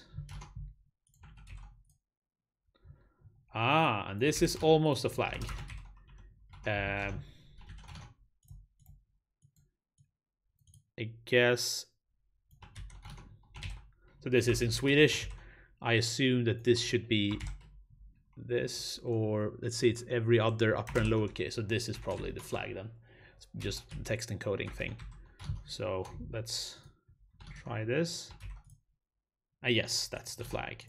So what we did here was that we opened this original file. We looked at it like at a hex dump of the file, and we saw that in between these like printable characters, there are a lot of like Unicode whitespace characters, and there are exactly 2 different variants of them. So we replace all of one kind with 1 and all of the other kind with 0, and then we try to treat that as just like bytes, like 8 bits represents 1 character. Now we chose the wrong one to be 0 and 1 first, so we just flipped it. And then we decode that, and I guess it's actually like Latin 1 encoded or something, because this non-ASCII character came out wrong. But you can see that it says hidden messages in Swedish, so that was easily fixed. So that was the second crypto. Now let's go on to poorly structured algebra, which you can see it says RSA, and that here is an RSA encrypted message, decrypted, challenge.txt. So let's update this.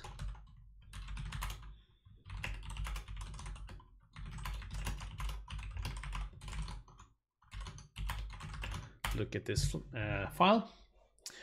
We see that we get an N, an E, and a C. So, I mean, this is just an RSA encrypted message, and I won't really go into all the details of RSA, but the core idea here is that you have this relationship. You have 2 parameters, E and D, and they are inverses of each other in this mathematical construct, so that when you raise, or well, yeah, so when you encrypt a message by taking your message as a number, you have to convert it to a number, raise it to the power of E modulo this N, and then you get this C, and then you can decrypt it by taking the C and raising it to the power modulo N, and you will get back the message. Now there are a lot of like conditions when this is secure, and like how you have to choose these different parameters and so on. Typically N needs to be the product of 2 huge prime numbers that you multiply together, and E can be I think it just has to be like relatively prime to N. So typically you choose something like 65,536 or something, and there are a few other you can choose.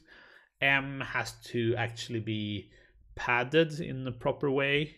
You cannot just take your message, like convert it to a number and right away. There are a lot of things that can go wrong with RSA. It has a lot of pitfalls, and there you can make a lot of challenges about this. So typical things are, it's like if E is chosen very poorly, or another thing, like the whole security mechanism in RSA hinges on you not being able to factor this number into its components. So this is supposed to be the product of 2 huge prime numbers, and if that's the case, then you cannot factor this. I mean, not before the end of the universe, at least. So that's something you could try, and we could use a program called Sage, which is like a it's like a maths framework. it's based on Python, but they've added a little bit of extra things and a lot of libraries and stuff. So it's really nice for doing some maths stuff. It has a factor function, so we can just try to take this huge number and try to factor it. And it turns out that this was not a product of two big prime numbers. It was actually a product of a whole bunch of small numbers. So now we can use this to decrypt the message. So let's create a small script for this.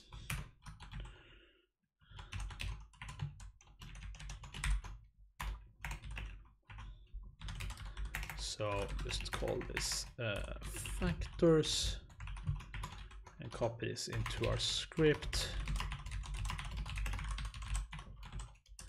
And we copy these parameters over as well.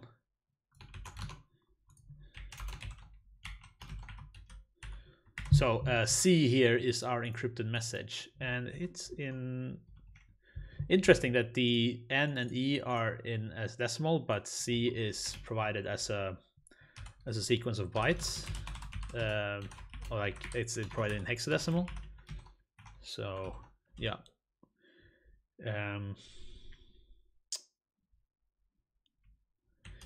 Now we should just make sure that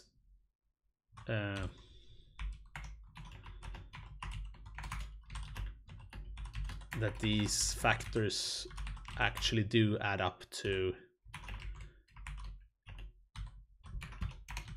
this n.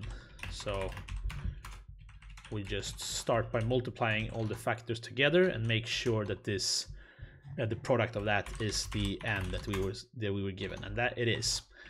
And now to calculate this, so we have C and we have E and we have N, but we need to calculate this D.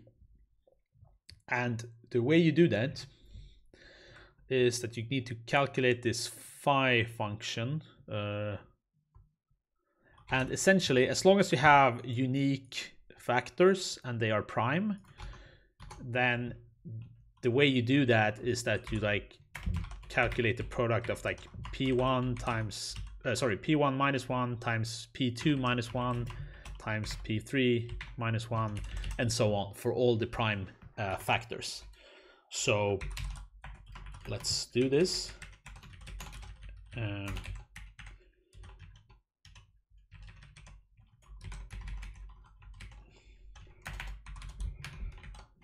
then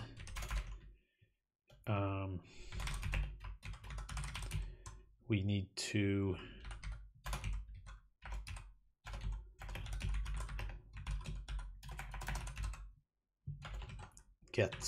calculate the modular inverse. This is again like this is math stuff. It's like textbooks things. I won't go into the details. I think there are like a ton of better explanations on this on the internet. So basically you need to calculate this D by taking the inverse of E modulo this phi. And then we also need to convert this this sequence of bytes. We need to convert into a number, and we can all use this bytes to long function to do that. And then finally, we should just be able to calculate this C to the power of D mod N.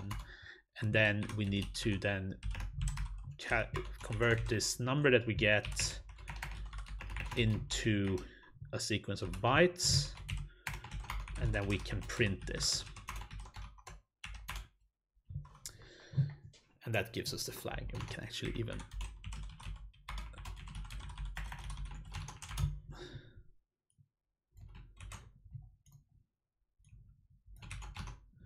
so this is like a textbook example of what happens when you are able to factor the n in the RSA algorithm. So yeah, that's it. And yeah, let's look at the next one. So this is called Cryptic Monkey Business, or I don't think that's a good translation, but yeah. So here we have some code. There's a server and there's a client, and they're talking to each other. So this is, I guess, this is some kind of like man in the middle thing, maybe. Someone's asking where Bob is. So Bob is not participating in this stream.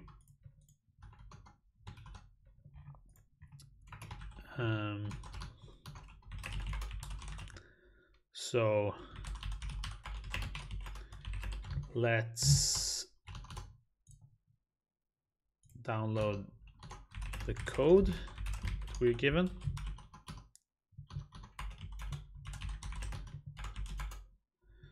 Oh, some code.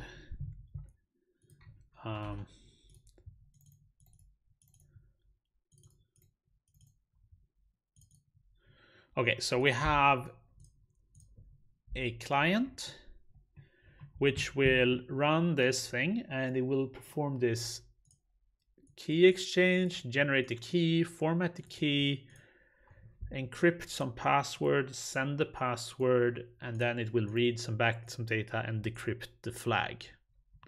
Okay, cool. And the key exchange is, it will generate a random number between these two huge numbers, and then it will take, so DHG. So this looks like a Diffie-Hellman key exchange. It will send GX, it will send that to the server, and then we'll read back GY, raise that to the power of the secret, and this DH modulo, and then I will get, so this is a Diffie-Hellman key exchange. Again, like a standard concept in cryptography. So the idea is you both choose, the two parties that want to communicate, they choose a secret. They have a common base, which is public. Everyone can know that. And then you have a secret number each, X and Y. And then you each raise G to the power of your secret number. So like GX and GY. And you can send that over the wire. And then you take what you receive and raise it to your secret. And that will then become G raised to XY for both of you. And the idea is that knowing G to the X will not allow you to calculate X. So I guess the server, what is it doing? Yeah, it does the same thing. It generates a secret. It reads the GX from the client. It calculates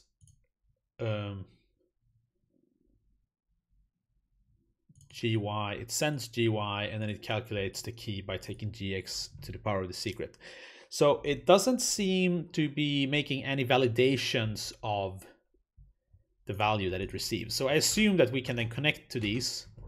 So let's see what it does in the main loop. It does the key exchange, then it reads a password, decrypts the password, compares it against some secret password, which is redacted. And then if it's correct, it will encrypt the flag and send it to the client. So the idea is that we somehow either leak or forward the password from the client to the server, and then we can get the flag and somehow decrypt it. And the way we can do this is, I think, since it doesn't actually validate these parameters, it should mean that if we look at the client first, so it will generate this value, the secret value, and calculate GX and send it to us. This is kind of like a man-in-the-middle attack, basically. And then it will read GY from us, and then it will take GY to the power of secret, and that will be the key. Now, we don't know secret, but if we set GY to 0 or 1, both of them will work, then we know what the key will be. Because 0 to the raised to whatever is still 0. So that should work. And then how is this key used? They format the key, which is from the library. Format key, So they do something in a loop here. But actually, if key is already 0, it just skips all of this and just pads it to 16 with 16 bytes. So there will just be a sequence of 16 null bytes. So, well, let's create a little bit of code then to do this.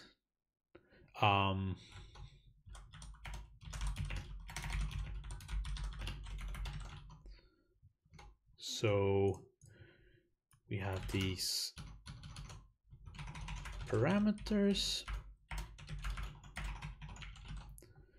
So the client, let's try to just connect to the client first manually to see this happening. So it sends something. All right, it's hex encoded. So we send 2 bytes and we get something back. And now if we do this again and send 0, you see that this output and this output is the same, because it has even though the client generates a secret value randomly, we give it 0, so it will raise 0 to the power of whatever, and it will become 0, and the key will be the same. So we should be able to just automate this. So we connect to this client, and then first we can just read one line. We don't care about that value, and then we send just 1 null byte, and then we will receive back the encrypted password.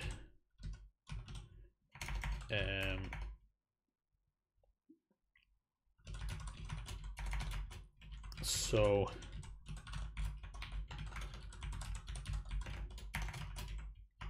and then we can close this connection. So running this multiple times now.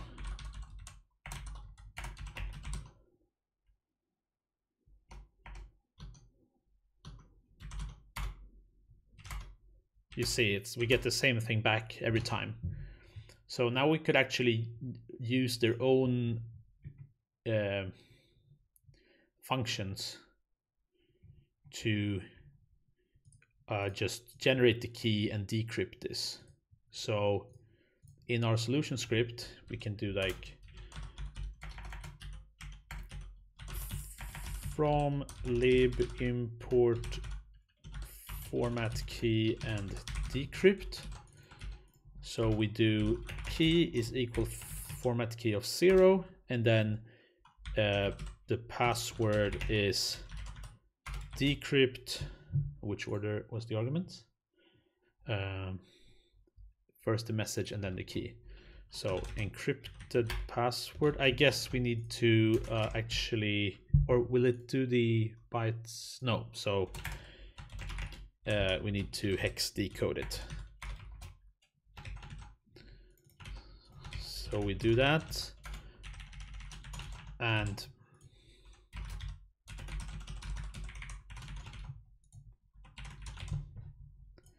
we should get the password. So let's try this.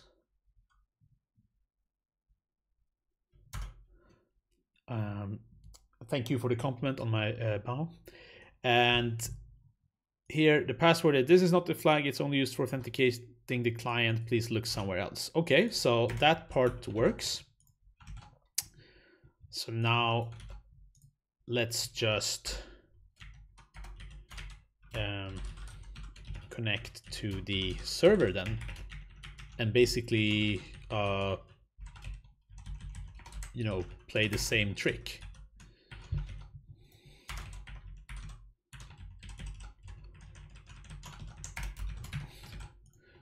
So in what order does the server do things? It will first read from us. Okay, we send 0. It will generate this thing, send it to us, and then it will take gx to the power of secrets of 0. Okay, so we can just do this, but we switch around. So we send 2 byte and then we read whatever they are doing, and then we should get the not the encrypted password. Is no, whoa, wait, we need to actually send the password, right?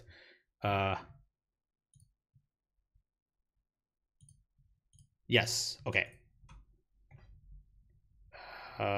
So what we could do now is that we could like encrypt the password again and send it, but actually we know that they're using the same key, so we can just send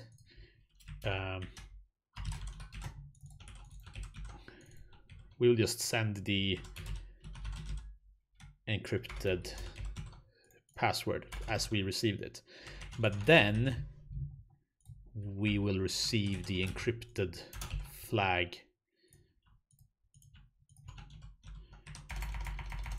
back. So we will just basically redo all of this.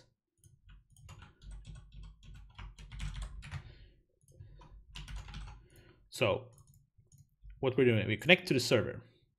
We send 1 null byte to make sure that they will calculate the key of all zeros. We then receive their GY or whatever, we don't care. Then we send the encrypted password, which is also encrypted using the same key that we tricked the client into calculating. And then they will send the encrypted flag, yes. And we will receive that, decode it into a sequence of bytes,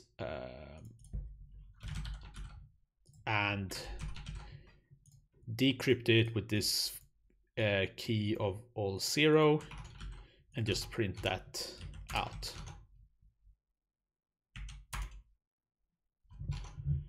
Except I forgot to rename things. Also forgot to update the name of this, of the challenge. Let's run this again. It did not work. Why is that? Oh, sorry.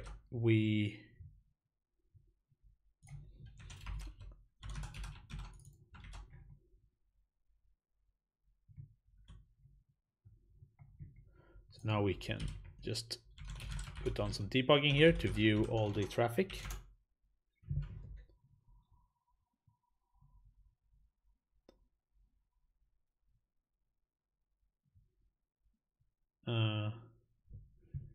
It just sent end of file.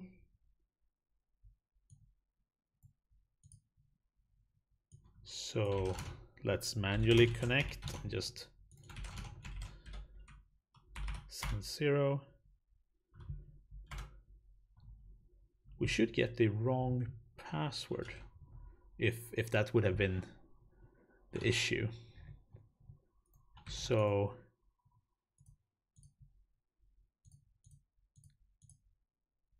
oh, we're communicating.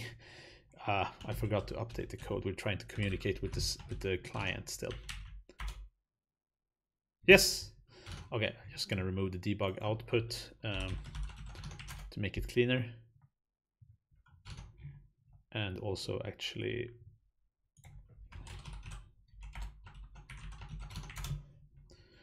okay, so we have this encrypted password. We decrypt it to this password just to print it. Then we connect to the server. We send this encrypted password because we tricked it using this null byte to calculate the same key. We get the encrypted flag back. We know the key, and we can decrypt it and get the flag. So what happens here is that the server and the client, they are blindly trusting the parameters that are being sent across the wire.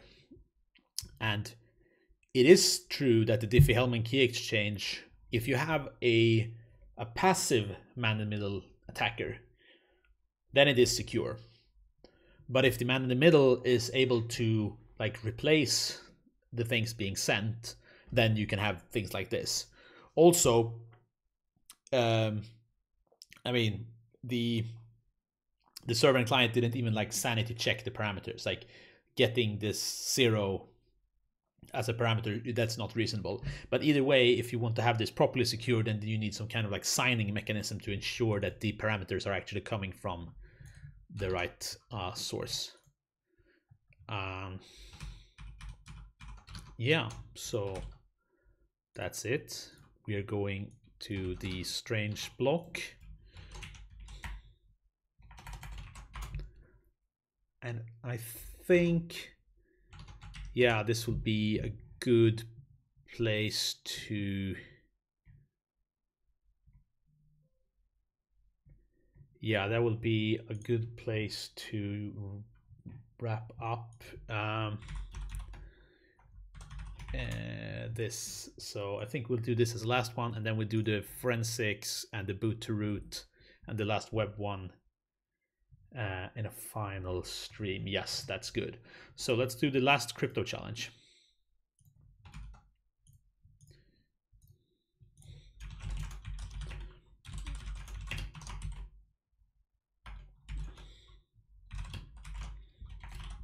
Did I download stuff? So this strange block, we have, you find a block cipher. Something is familiar, but yet not. And you have this IP address and port, and you need to add the flag format around it. So download the code for that's running on the server.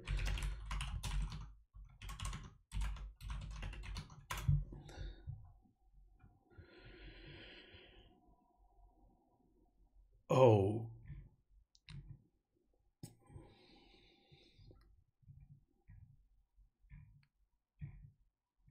Okay.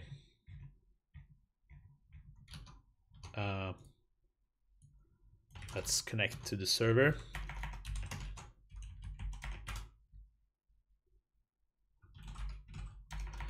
Okay.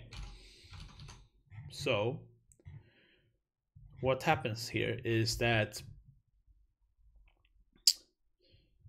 I mean, I will explain all of this very soon. And this is absolutely horrible. But what this thing does is that it will print this nice banner. It will get a random key. It will open the flag. It will initialize this AES object with the key. And then for every 16 bytes in the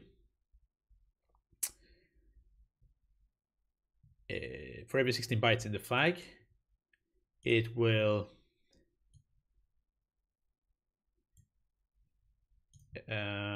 turn that into a number, and then it will encrypt this number, and then it will print that out. And then it will allow us to encrypt whatever we want with the same key. So we can give it any block of 16 bytes, encrypt that, and get the result back. So all of this above here is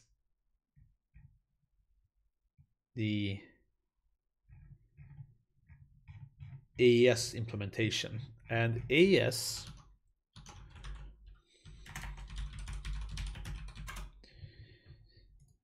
is, I mean, it's a very well studied encryption algorithm that works by iterating a couple of different operations a few times. And one of the operations it does is called this substitute bytes step. So it will use this lookup table to substitute bytes, But here, this S box has been modified. So typically this is a table, 256 elements, and basically you would look up like let's say you want to substitute the value 14, then you would look at index 14, take that value and replace it with that. But as you can see here, the whole S box has been replaced by like the identity S box. So the substitute byte step is actually not performed at all. And I would bet that this is actually the proper AES box, so the person didn't even bother to make this one messed up. But that should render the AES algorithm completely useless. So I would assume that the steps that we have in this algorithm is the substitute bytes. We shift the rows, where we shift each row. This picture describes it very well. You shift it's 0, 1, 2, and 3 steps cyclically. You always operate on the AES algorithm operates on a block of 16 bytes, which you reorganize into like a 4x4 matrix. That's the model you have all the time. And then the shift row steps, you shift them 0, 1, 2, 3 steps. And the mix column step, you multiply this matrix by, you multiply each column by this specific matrix. And then in the add round key, you just XOR in this round key that you have.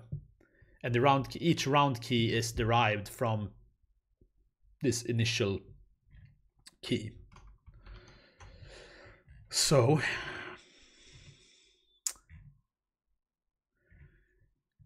we need to, I'm going to assume for now that everything else in this algorithm is like unaltered, so that it's just the S box that has been replaced.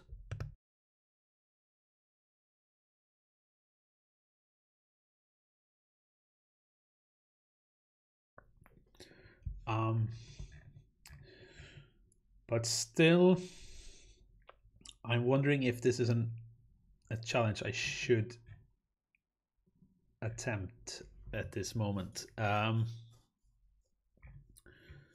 So what would the strategy be? Basically, what we should be able to do, the high level strategy is that if we, for example, input a block of all 0 bytes, then the only thing that will affect the value of the output are these round keys. And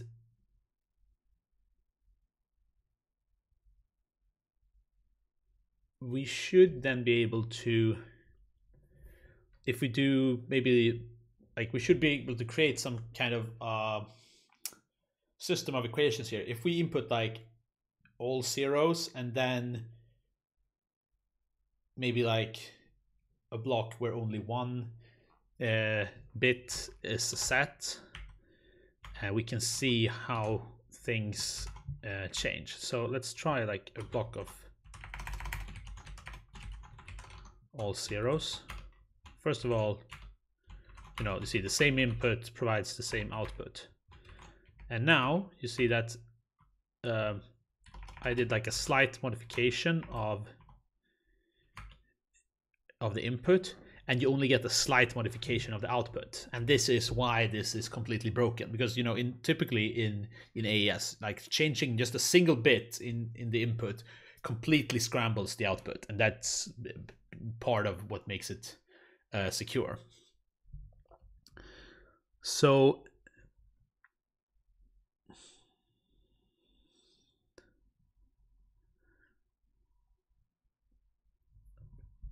question is then,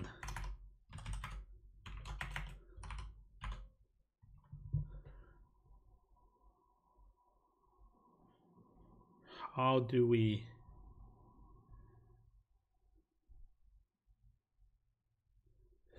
is there any like fast and cheap way we could get away with this? I'm thinking like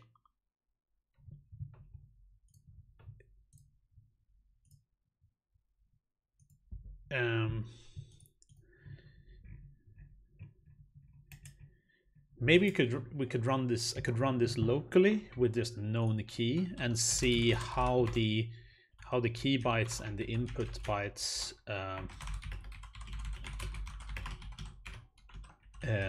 affect each other, and maybe we could do it completely dynamically. In the worst case, you have to like figure out all the different relationships between the input bytes and the output bytes, and I don't think I want to do this at the moment. So let's, in that case, I'm going to like, we're gonna wrap this up for today, and I will actually like prepare a little bit of material before next time, so that we can make this like a smooth experience, because that would be like a lot of like working out things, and yeah, I don't think that's very interesting to watch. So let's just try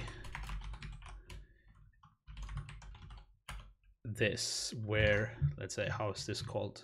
Oh,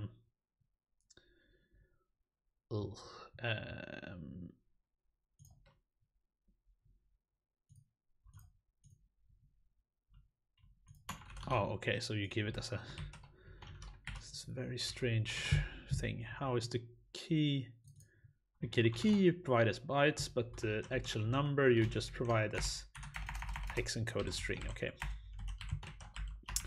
So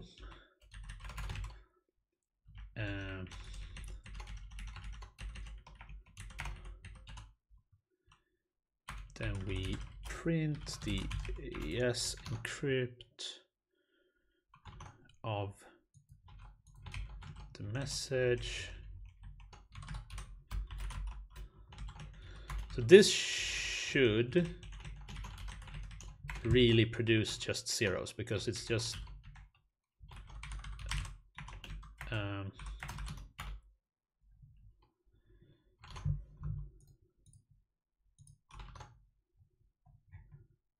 wait, doesn't this, how does this function work? Import secrets.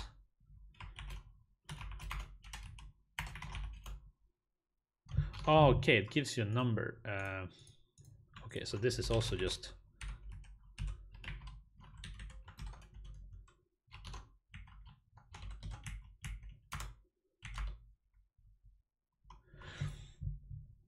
right. So it's actually not only just zeros, because this master key is then transformed into these round keys. So if we try these different keys, what happens if we just put the 1 in here? Yeah, it's shuffled around a lot. It's a pretty nice challenge, but I think that this is a good place to... So, as I said, basically the idea is that we could actually add this thing here where it prints the round keys, I guess. Yes, so this is a bit messy to read. It should be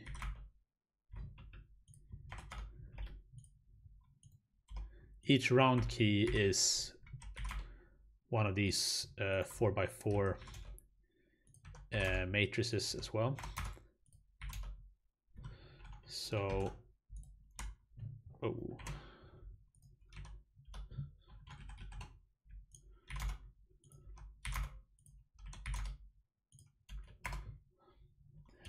and you do 11 iterations of this. So you have these 11 round keys. And you can see that our key that was just, sorry, it was a 1 there.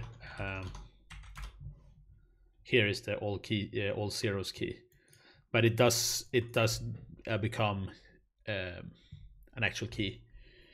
Or sorry, I mean the round keys are not just all zeros, because there is the way you derive the round keys uses this like S-box and Archon arrays. So, well, okay, I mean the S-box is useless, of course, because this is just an identity operation, but it does XOR with this Archon thing.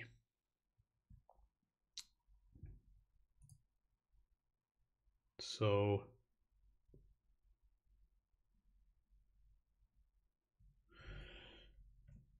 yeah.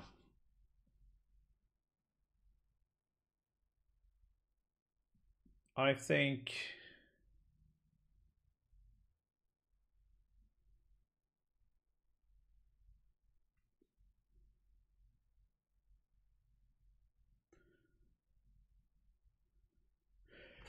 no, I think the most like efficient and most entertaining for you is that we've been going on for almost 3 hours now.